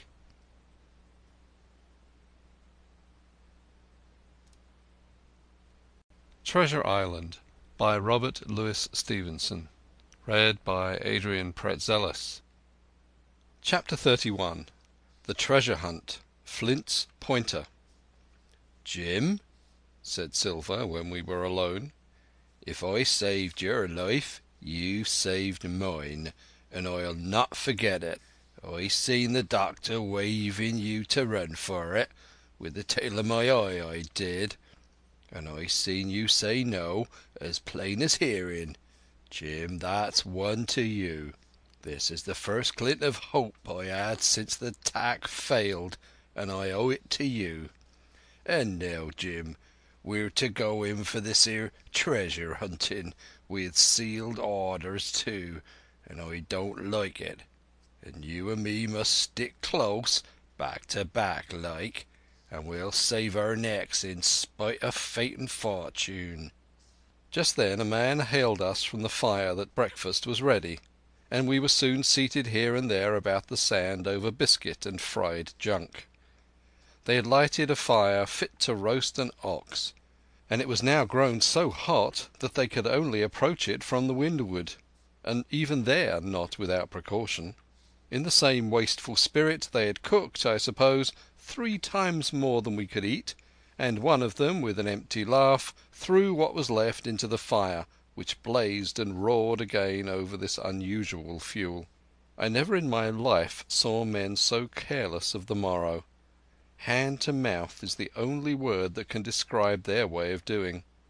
And what with wasted food and sleeping sentries, though they were bold enough for a brush and be done with it, I could see their entire unfitness for anything like a prolonged campaign. Even Silver, eating away with Captain Flint upon his shoulder, had not a word of blame for their recklessness. And this the more surprised me, for I thought he had never showed himself so cunning as he did then. "Aye, mates," said he, "it's luck you have barbecue to think for you with this here head. I got what I wanted, I did. Sure enough, they have the ship. Where they have it I don't know yet, but once we hit the treasure we'll have to jump about and find. And then, mates, it's that as the boats, I reckon, has the upper hand." Thus he kept running on, with his mouth full of the hot bacon. Thus he restored their hope and confidence, and, I more than suspect, repaired his own at the same time. "As for hostage," he continued, "that's my last talk, I guess, with them he loves so dear. I've got my piece of news, and thank ye to him for that. But it's over and done. I'll take him in a line when we go treasure hunting, for we'll keep him like so much gold in case of accidents, you mark, in the meantime. Once we got the ship and treasure both, and off to sea like jolly companions, why, then we'll talk Mr. Hawkins over, we will. We'll give him his share, to be sure, for all his kindness."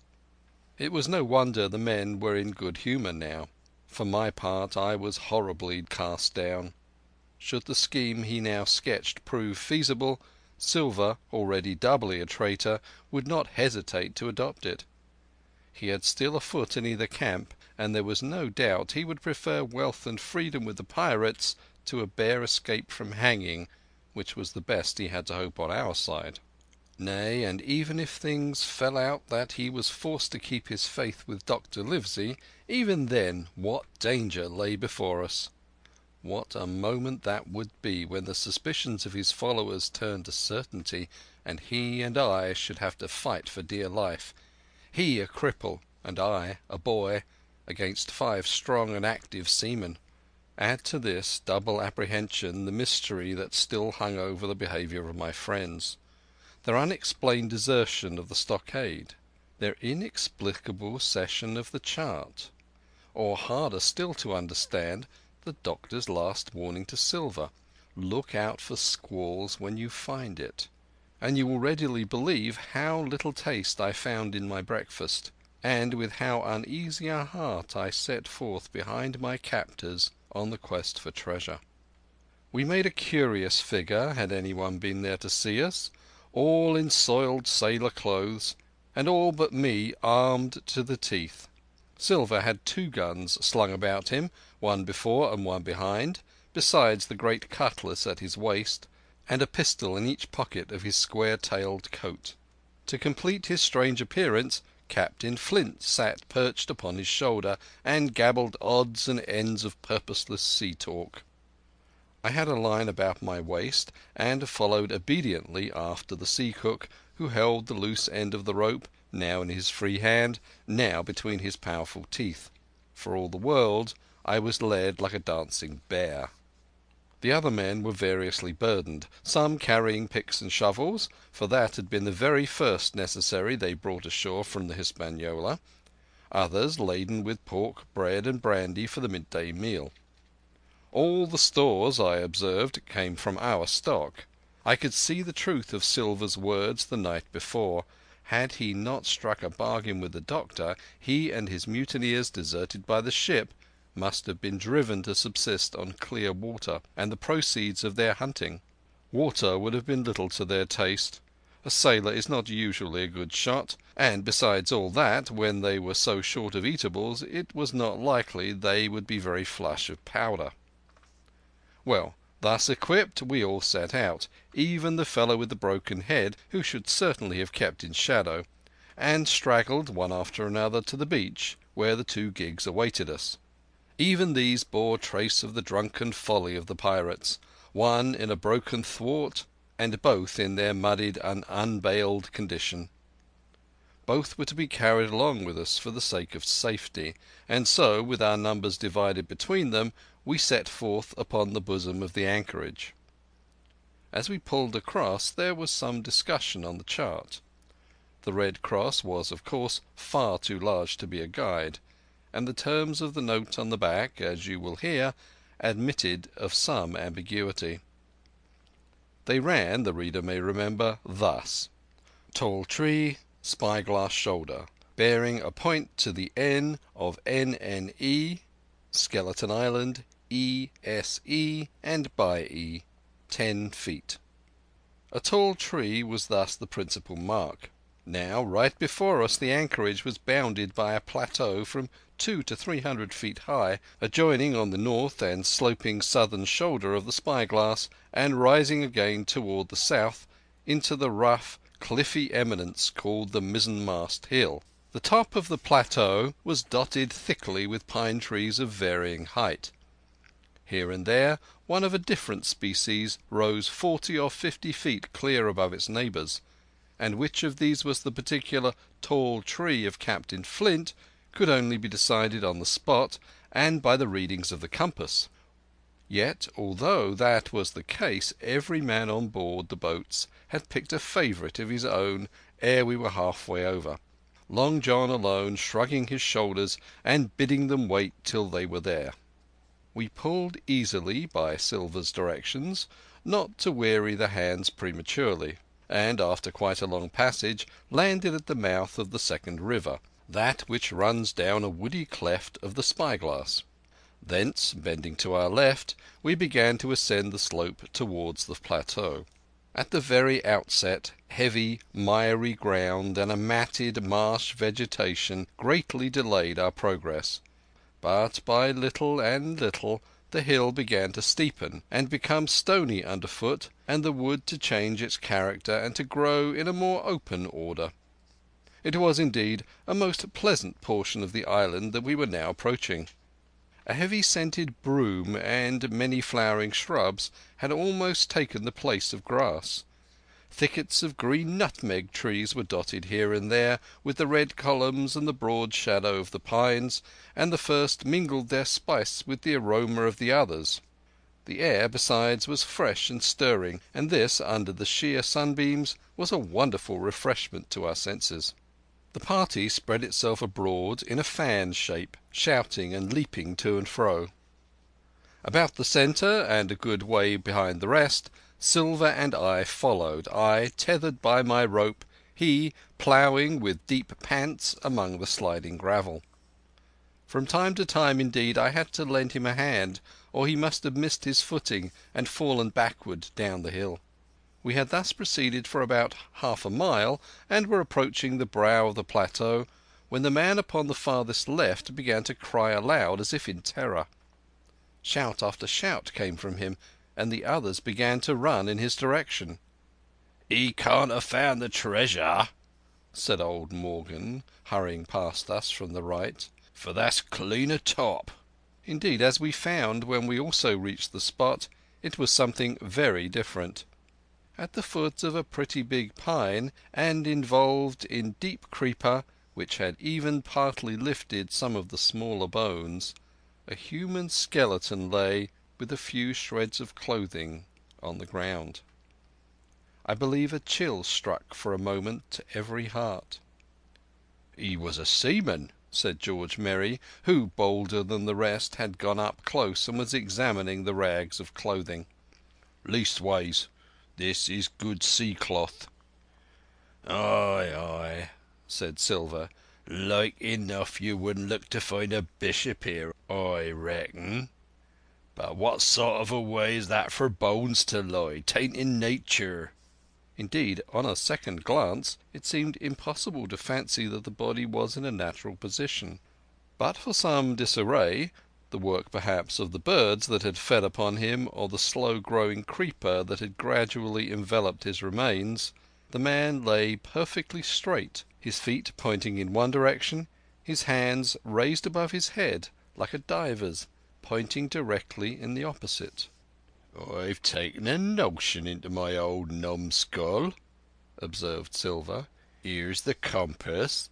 There's the tip-top point of Skeleton Island sticking out like a tooth. Just take a bearing, will ye, along the line of them bones." It was done. The body pointed straight in the direction of the island, and the compass read duly east-south-east by east. "I thought so," cried the cook. "This here is a pointer. Right up there is our line for the Pole Star and the Jolly Dollars. But by thunder, if it don't make me cold inside to think of Flint. This is one of his jokes, and no mistake. Him and these 6 was alone here. He killed 'em every man, and this one he hauled here and laid down by the compass. Shiver my timbers! They're long bones, and the hair's been yellow. Aye, that would be Allardyce. You mind Allardyce, Tom Morgan?" "Aye, aye," returned Morgan. "I mind him. He owed me money, he did, and he took my knife ashore with him." "Speaking of knives," said another, "why don't we find his'n lying around?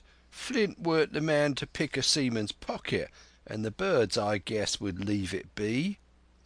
"By the powers, and that's true!" cried Silver. "There ain't a thing left here," said Mary, still feeling round among the bones. "Not a copper Dwight, nor a baccy box. It don't look natural to me."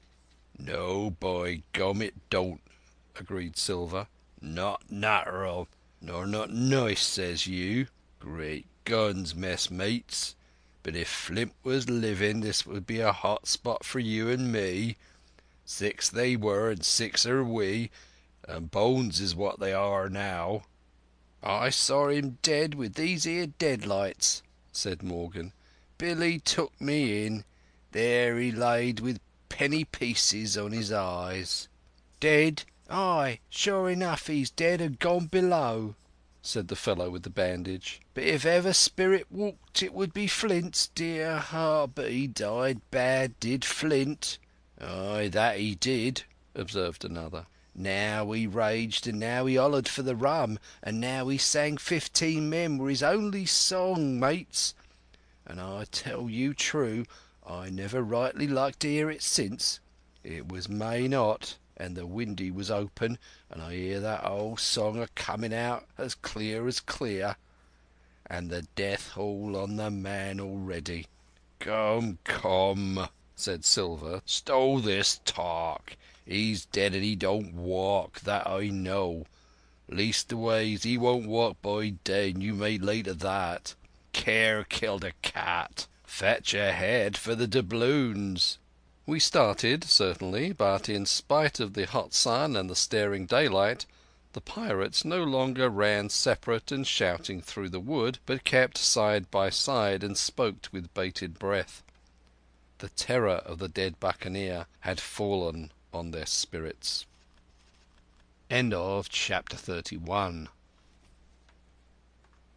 Chapter 32. The Treasure Hunt. The Voice among the Trees. Partly from the damping influence of this alarm, partly to rest Silver and the sick folk, the whole party sat down as soon as they had gained the brow of the ascent. The plateau being somewhat tilted toward the west, this spot on which we had paused commanded a wide prospect on either hand. Before us, over the tree tops, we held the cape of the woods fringed with surf.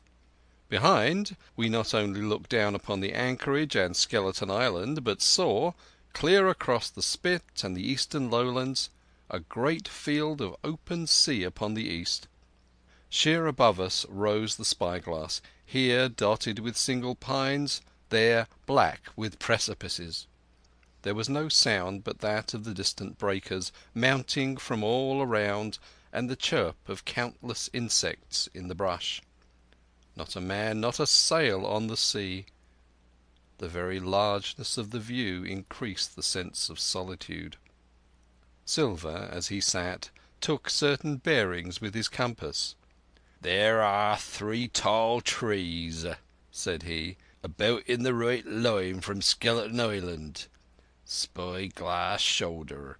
I take it means that lower point there. It's child's play to find the stuff now. I've half a mind to dine first."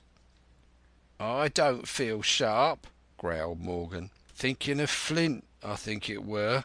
has done me.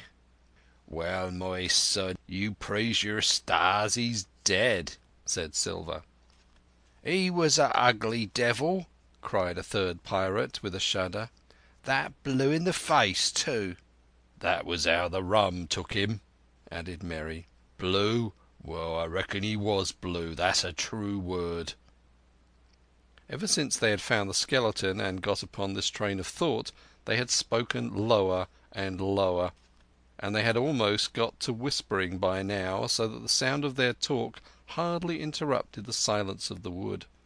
All of a sudden, out of the middle of the trees in front of us, a thin, high, trembling voice struck up the well-known air and words. 50 men on the dead man's chest, yo ho ho, and a bottle of rum. I never have seen men more dreadfully affected than the pirates. The colour went from their 6 faces like enchantment. Some leapt to their feet, some clawed hold of others.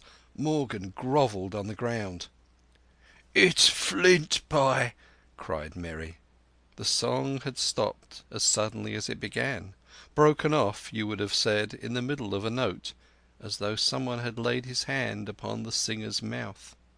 Coming so far through the clear and sunny atmosphere among the green tree-tops, I thought it had sounded airily and sweetly, and the effect on my companions was the stranger. "Come," said Silver, struggling with his ashen lips to get the word out. "That won't do. Stand by to go about. This is a rum start, and I can't name the voice, but it's someone skylarking. Someone that's flesh and blood, and you may lay to that." His courage had come back as he spoke, and some of the colour to his face along with it. Already the others had begun to lend an ear to this encouragement, and were coming a little to themselves, when the same voice broke out again, not this time singing, but in a faint, distant hail that echoed yet fainter among the clefts of the spyglass. "Darby McGraw," it wailed, for that is the word that best describes the sound. "Darby McGraw, Darby McGraw." Again and again and again, and then rising a little higher, and with an oath that I leave out. "Fetch off the rum, Darby." The buccaneers remained rooted to the ground, their eyes starting from their heads. Long after the voice had died away, they still stared in silence, dreadfully before them. "That fixes it," gasped one. "Let's go." "They was his last words," moaned Morgan. "His last words above board." Dick had his Bible out and was praying volubly. He had been well brought up, had Dick, before he had come to sea, and fell among bad companions. Still, Silver was unconquered. I could hear his teeth rattle in his head, but he had not surrendered. "Nobody in this here island ever heard of Darby," he muttered. "Not one but us that's here." And then, making a great effort, "Shipmates," he cried, "I'm here to get that stuff, and I'll not be beat by man nor devil. I never was feared of Flint in his life, and by the powers I'll face him dead. There's £700,000 not a quarter of a mile from here. When did ever a gentleman of fortune show his stern to that much dollars for a boozy old seaman with a blue mug, and him dead too?" But there was no sign of reawakening courage in his followers, rather, indeed, of growing terror at the irreverence of his words.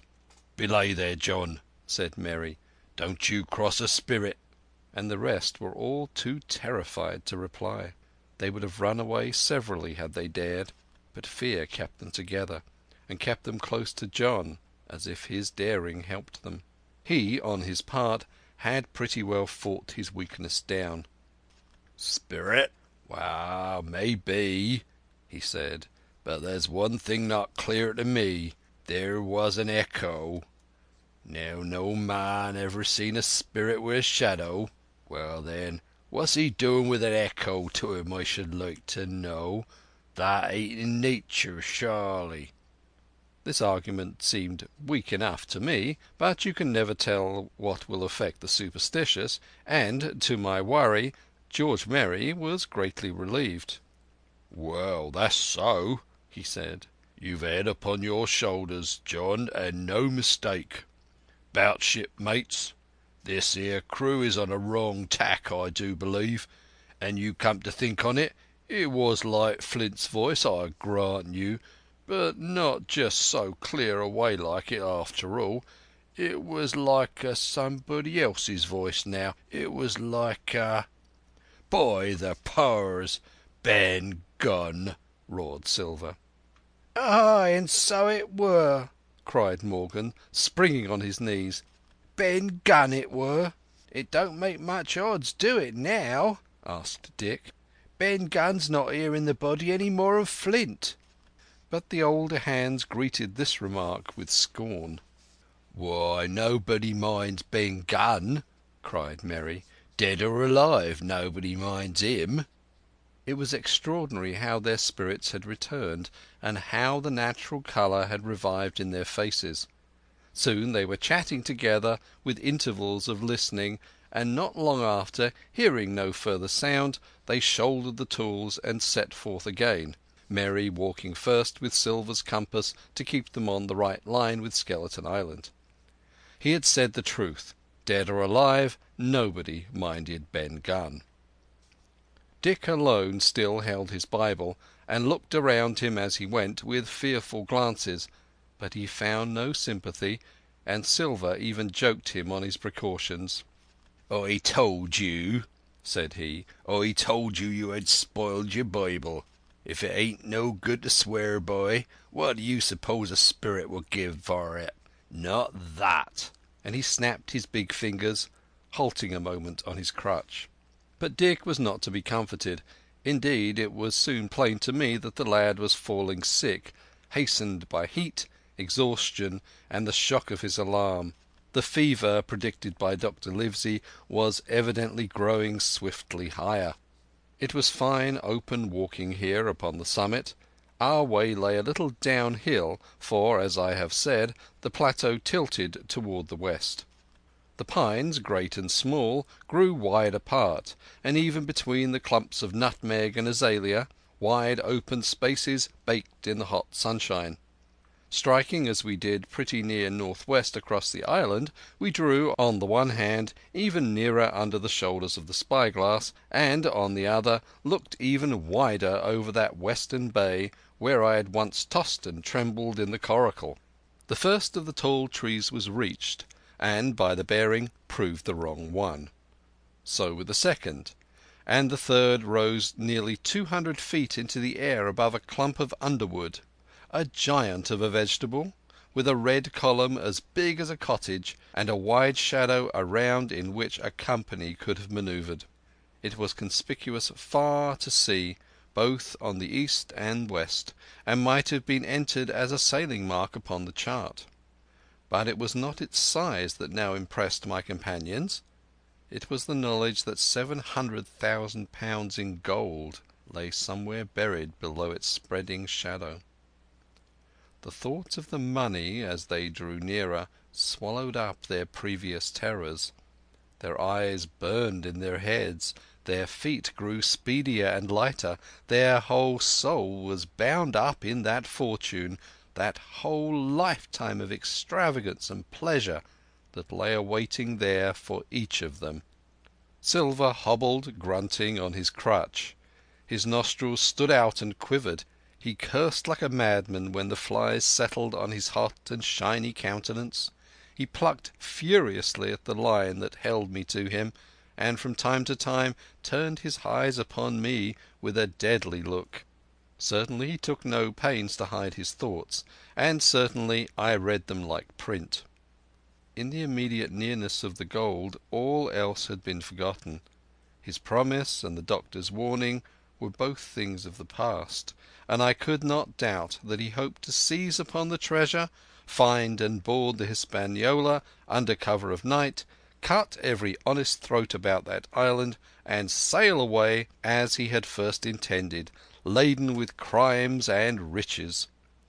Shaken as I was with these alarms, it was hard for me to keep up with the rapid race of the treasure hunters. Now and again I stumbled, and it was then that Silver plucked so roughly at the rope and launched at me his murderous glances. Dick, who had dropped behind us and now brought up the rear, was babbling to himself both prayers and curses as his fever kept rising. This also added to my wretchedness, and, to crown all, I was haunted by the thought of the tragedy that had once been acted on that plateau, when that ungodly buccaneer with the blue face, he who had died at Savannah singing and shouting for drink, had there with his own hand cut down his 6 accomplices. This grove that was now so peaceful must have rung with cries, I thought, and even with the thought I could believe I heard it ringing still. We were now at the margin of the thicket. "Huzzah, mates, all together!" shouted Merry, and the foremost broke into a run.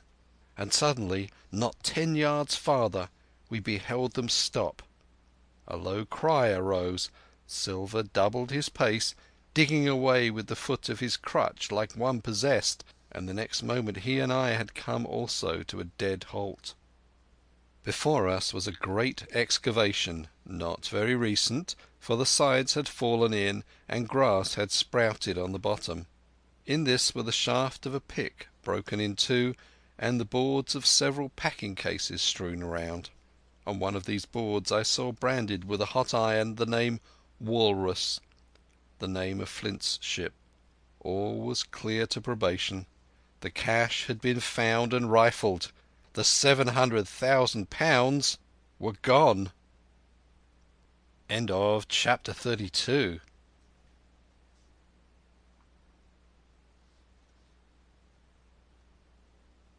Treasure Island by Robert Louis Stevenson. Read by Adrian Pretzelis. Santa Rosa, California, December 12, 2007. Chapter 33. The Fall of a Chieftain. There never was such an overturn in this world.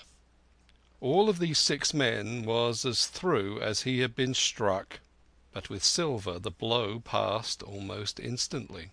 Every thought of his soul had been set full stretch like a racer on that money. Well, he was brought up in a single second dead, and he kept his head, found his temper, and changed his plan before the others had had time to realize the disappointment. "Jim," he whispered, "take that and stand by for trouble." And he passed me a double-barrelled pistol. At the same time he began quietly moving northward, and in a few steps had put the hollow between us 2 and the other 5. Then he looked at me and nodded, as much as to say, "Here is a narrow corner," as indeed I thought it was. His looks were now quite friendly, and I was so revolted at these constant changes that I could not forbear whispering, "So you've changed sides again." There was no time left for him to answer in. The buccaneers, with oaths and cries, began to leap one after another into the pit, and to dig with their fingers, throwing the boards aside as they did so. Morgan found a piece of gold. He held it up with a perfect spout of oaths. It was a 2-guinea piece, and it went from hand to hand among them for a quarter of a minute. "2 guineas?" roared Merry, shaking it at Silver. "That's your £700,000, is it? You're the man for bargains, ain't you? You're him that never bungled nothing, you wooden-headed lubber." "Dig away, boys," said Silver with the coolest insolence.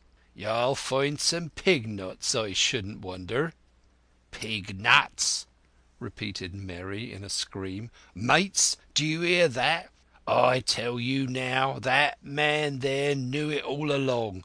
Look in the face of him and you'll see it wrote there."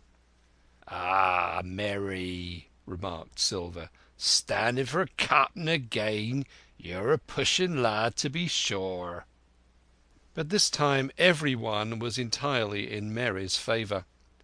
They began to scramble out of the excavation, darting furious glances behind them. One thing I observed, which looked well for us: they all got out upon the opposite side from Silver. Well, there we stood, 2 on one side, 5 on the other, the pit between us, and nobody screwed up high enough to offer the first blow. Silver never moved. He watched them very upright on his crutch, and looked as cool as ever I saw him. He was brave and no mistake. At last Mary seemed to think a speech might help matters. "Mates," said he, "there's 2 of them alone here. One's the old cripple that brought us all here and blundered us down to this. The other's that cub that I mean to have the heart of. Now, mates."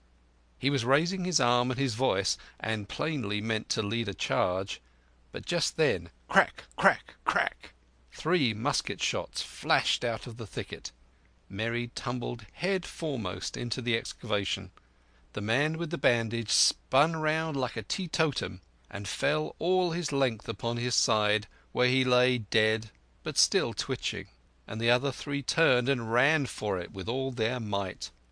Before you could wink, Long John fired 2 barrels of a pistol into the struggling Mary, and as the man rolled up his eyes at him in the last agony, "George," said he, "I reckon I settled you." In the same moment the doctor, Gray, and Ben Gunn joined us with smoking muskets from among the nutmeg trees. "Forward!" cried the doctor. "Double quick, my lads. We must head 'em off the boats." And we set off at a great pace, sometimes plunging through the bushes to the chest. I tell you, but Silver was anxious to keep up with us. The work that man went through, leaping on his crutch till the muscles of his chest were fit to burst, was work no sound man ever equalled, and so thinks the doctor. As it was, he was already 30 yards behind us, and on the verge of strangling when we reached the brow of the slope. "Doctor," he hailed, "see there! No hurry." Sure enough, there was no hurry. In a more open part of the plateau we could see the 3 survivors still running in the same direction as they had started, right for Middenmast Hill. We were already between them and the boats, and so we 4 sat down to breathe, while Long John, mopping his face, came slowly up with us. "Thank ye kindly, Doctor," says he. "You came in about the nick, I guess, for me and Hawkins. And so it's you, Ben Gunn," he added. "Well, you're a nice one to be sure." "I'm Ben Gunn, I am," replied the Maroon, wriggling like an eel in his embarrassment. "And," he added after a long pause, "how do, Mr. Silver? Pretty well, I thank ye, says you." "Ben, Ben," murmured Silver, "to think as you've done me." The doctor sent back Gray for one of the pickaxes deserted in their flight by the mutineers, and then, as we proceeded leisurely downhill to where the boats were lying, related in a few words what had taken place. It was a story that profoundly interested Silver, and Ben Gunn, the half-idiot Maroon, was the hero from beginning to end. Ben, in his long, lonely wanderings about the island, had found the skeleton. It was he that had rifled it. He had found the treasure. He had dug it up. It was the haft of his pickaxe that lay broken in the excavation. He had carried it on his back in many weary journeys, from the foot of the tall pine to a cave he had on the 2-pointed hill at the northeast angle of the island, and there it had lain stored in safety since 2 months before the arrival of the Hispaniola.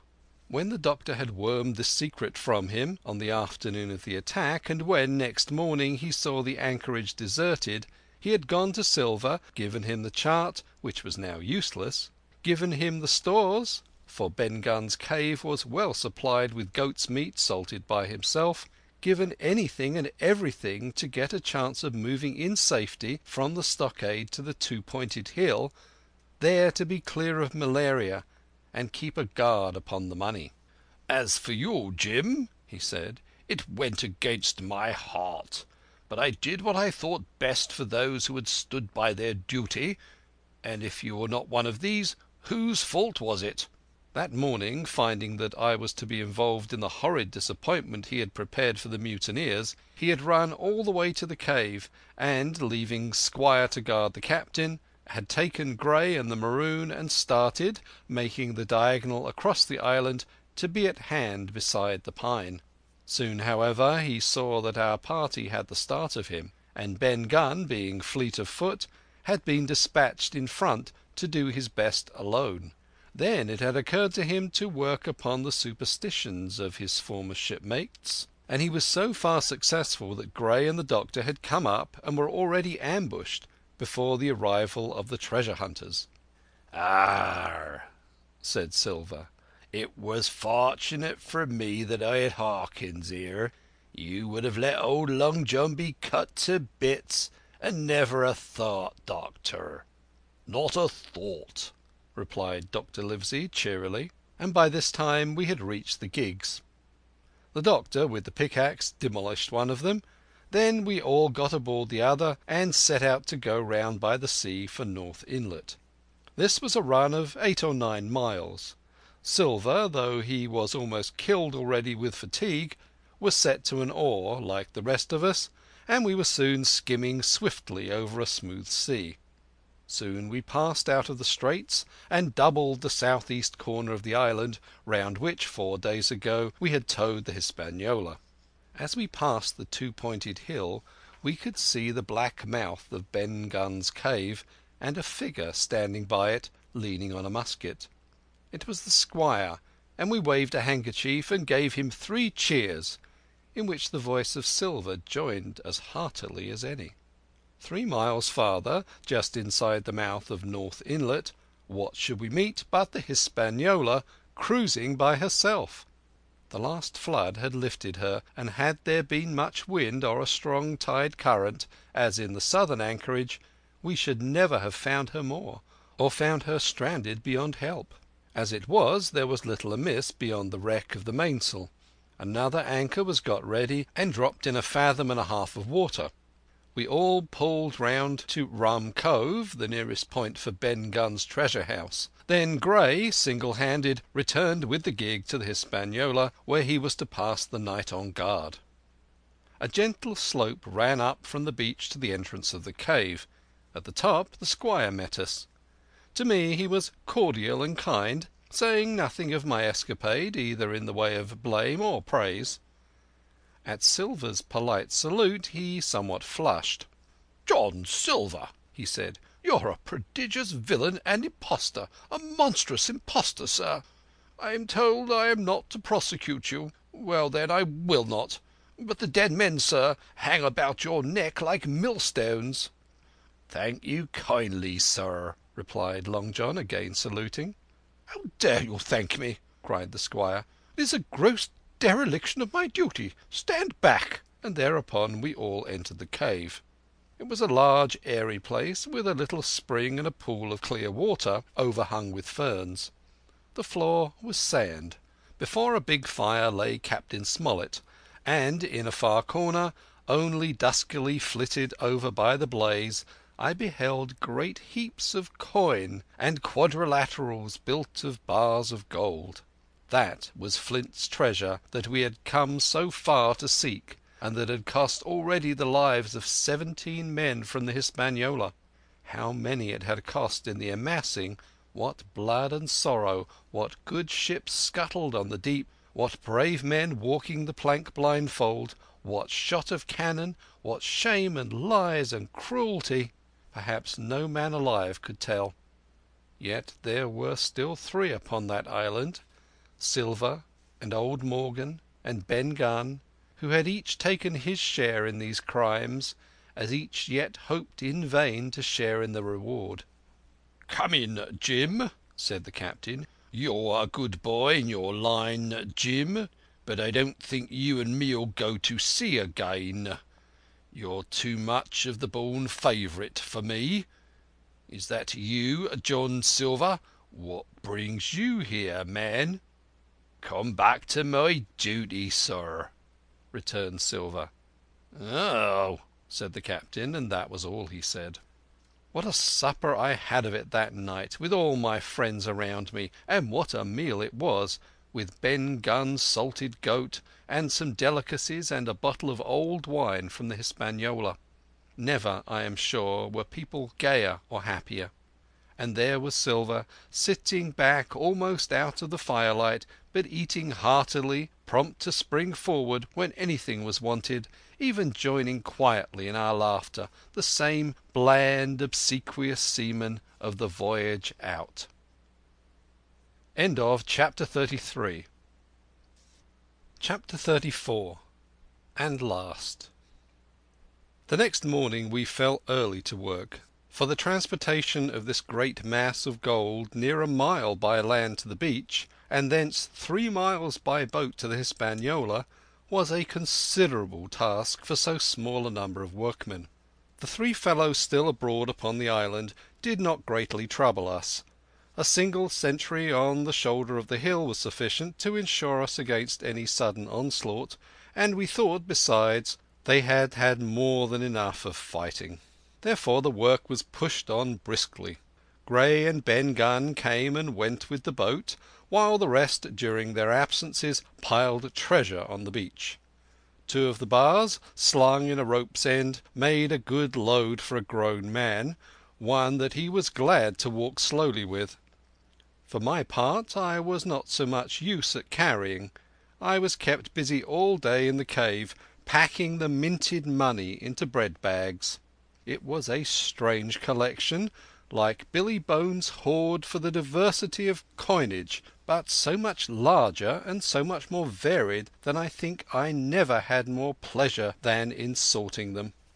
English, French, Spanish, Portuguese, Georges and Louises, doubloons and double guineas and mois d'ors and sequins, and pictures of all the kings of Europe for the last 100 years, strange oriental pieces stamped with what looked like wisps of string or bits of spider's web, round pieces and square pieces, and pieces bored through the middle as if to wear them round your neck. Nearly every variety of money in the world must, I think, have found a place in that collection, and for number I am sure they were like autumn leaves, so that my back ached with stooping, and my fingers with sorting them out. Day after day this work went on. By every evening a fortune had been stowed aboard, but there was another fortune waiting for the morrow. And all this time we heard nothing of the 3 surviving mutineers. At last, I think it was on the 3rd night, the doctor and I were strolling on the shoulder of the hill where it overlooks the lowlands of the isle, when, from out of the thick darkness below, the wind brought us a noise between shrieking and singing. It was only a snatch that reached our ears, followed by the former silence. "Heaven forgive them," said the doctor. "'Tis the mutineers." "All drunk, sir," struck in the voice of Silver from behind us. Silver, I should say, was allowed his entire liberty, and in spite of daily rebuffs seemed to regard himself once more as quite a privileged and friendly dependent. Indeed, it was remarkable how well he bore these slights, and with what unwearying politeness he kept at trying to ingratiate himself with all. Yet I think none treated him better than a dog, unless it was Ben Gunn, who was still terribly afraid of his old quartermaster, or myself, who had really something to thank him for, although for that matter I suppose I had reason to think even worse of him than anybody else, for I had seen him meditating a fresh treachery upon the plateau. Accordingly it was pretty gruffly that the doctor answered him. "Drunk or raving?" said he. "Right you were, sir," replied Silver, "and precious little odds which to you and me." "I suppose you would hardly ask me to call you a humane man," returned the doctor with a sneer, "and so my feelings may surprise you, Master Silver. But if I was sure they were raving, as I am morally certain one at least of them is down with fever, I should leave this cam band at whatever risk to my own carcass, take them the assistance of my skill." "Ask your pardon, sir, you would be very wrong," quoth Silver. "You would lose your precious life, and you may lay to that." I'm on your side now, hand and glove, and I shouldn't wish for to see the party weakened, let alone yourself, seeing as I know what I owes you. But these men down there, they couldn't keep their word, no, not supposing they wished to, and what's more, they couldn't believe as you could." "No," said the doctor. "You're the man to keep your word, we know that." Well, that was about the last news we had of the three pirates. Only once we heard a gunshot a great way off, and supposed them to be hunting. A council was held, and it was decided that we must desert them on the island, to the huge glee, I must say, of Ben Gunn, and with the strong approval of Gray. We left a good stock of powder and shot, the bulk of the salt goat, a few medicines and some other necessities, tools, clothing, a spare sail, a fathom or two of rope, and, by the particular desire of the doctor, a handsome present of tobacco. That was about our last doing on the island. Before that we had got the treasure stowed, and had shipped enough water and the remainder of the goat meat in case of any distress. And at last, one fine morning, we weighed anchor, which was about all that we could manage, and stood out of North Inlet, the same colours flying that the captain had flown and fought under at the palisade. The three fellows must have been watching us closer than we thought, as we soon had proved, for, coming through the Narrows, we had to lie very near the southern point, and there we saw all three of them kneeling together on a spit of sand, with their arms raised in supplication. It went to all our hearts, I think, to leave them in that wretched state, but we could not risk another mutiny, and to take them home for the gibbet would have been a cruel sort of kindness. The doctor hailed them and told them of the stores we had left, and where they were to find them.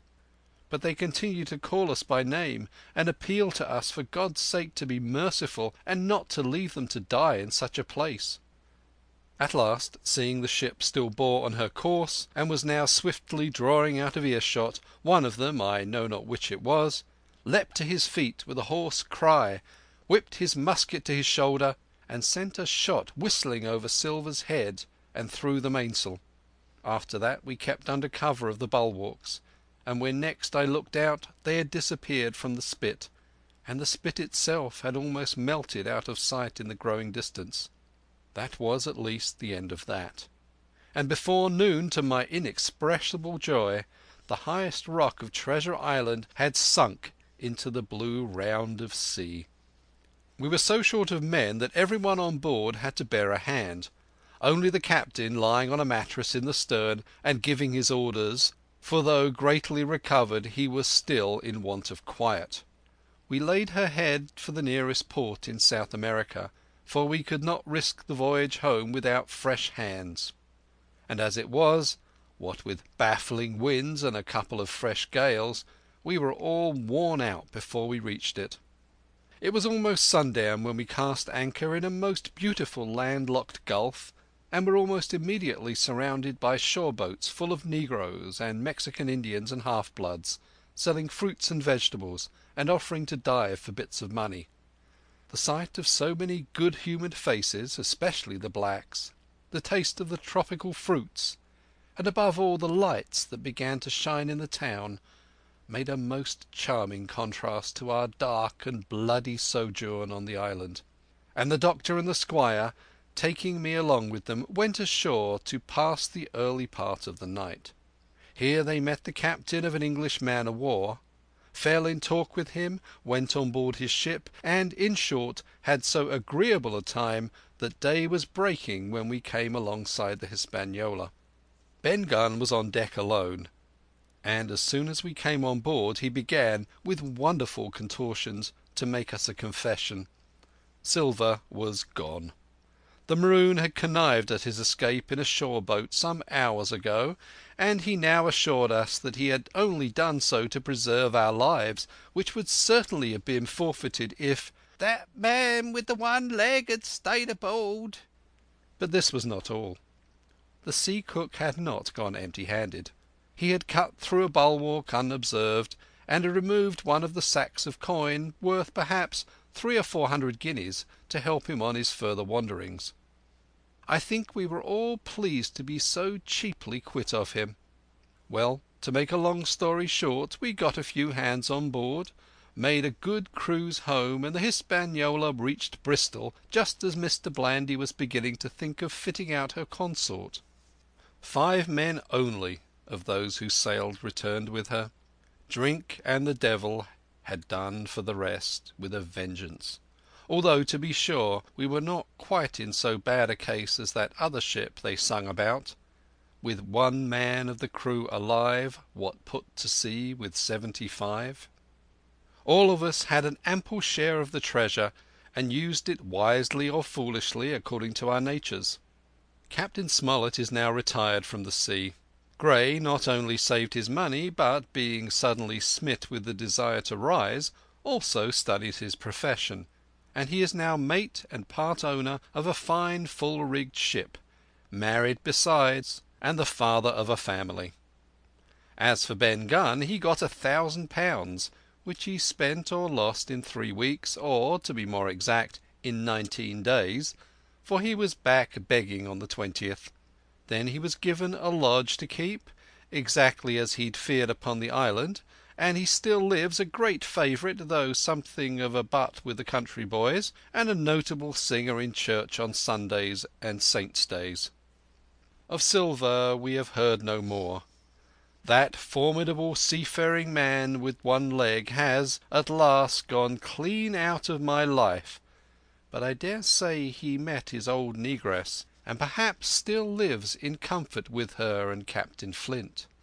It is to be hoped so, I suppose, for his chances of comfort in another world are very small.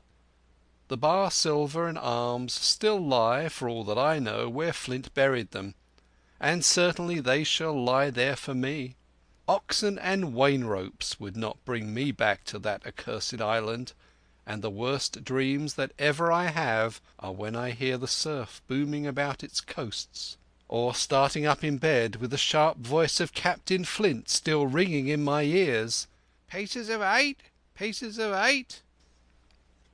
End of chapter 33 and end of Treasure Island. 50 men on the dead man's chest. Yo ho ho, and a bottle of rum. Yo ho ho, and a bottle of rum. Drink and the devil have done for and a bottle of rum. Yo ho ho, and a bottle of rum. Yo ho ho, and a bottle of rum.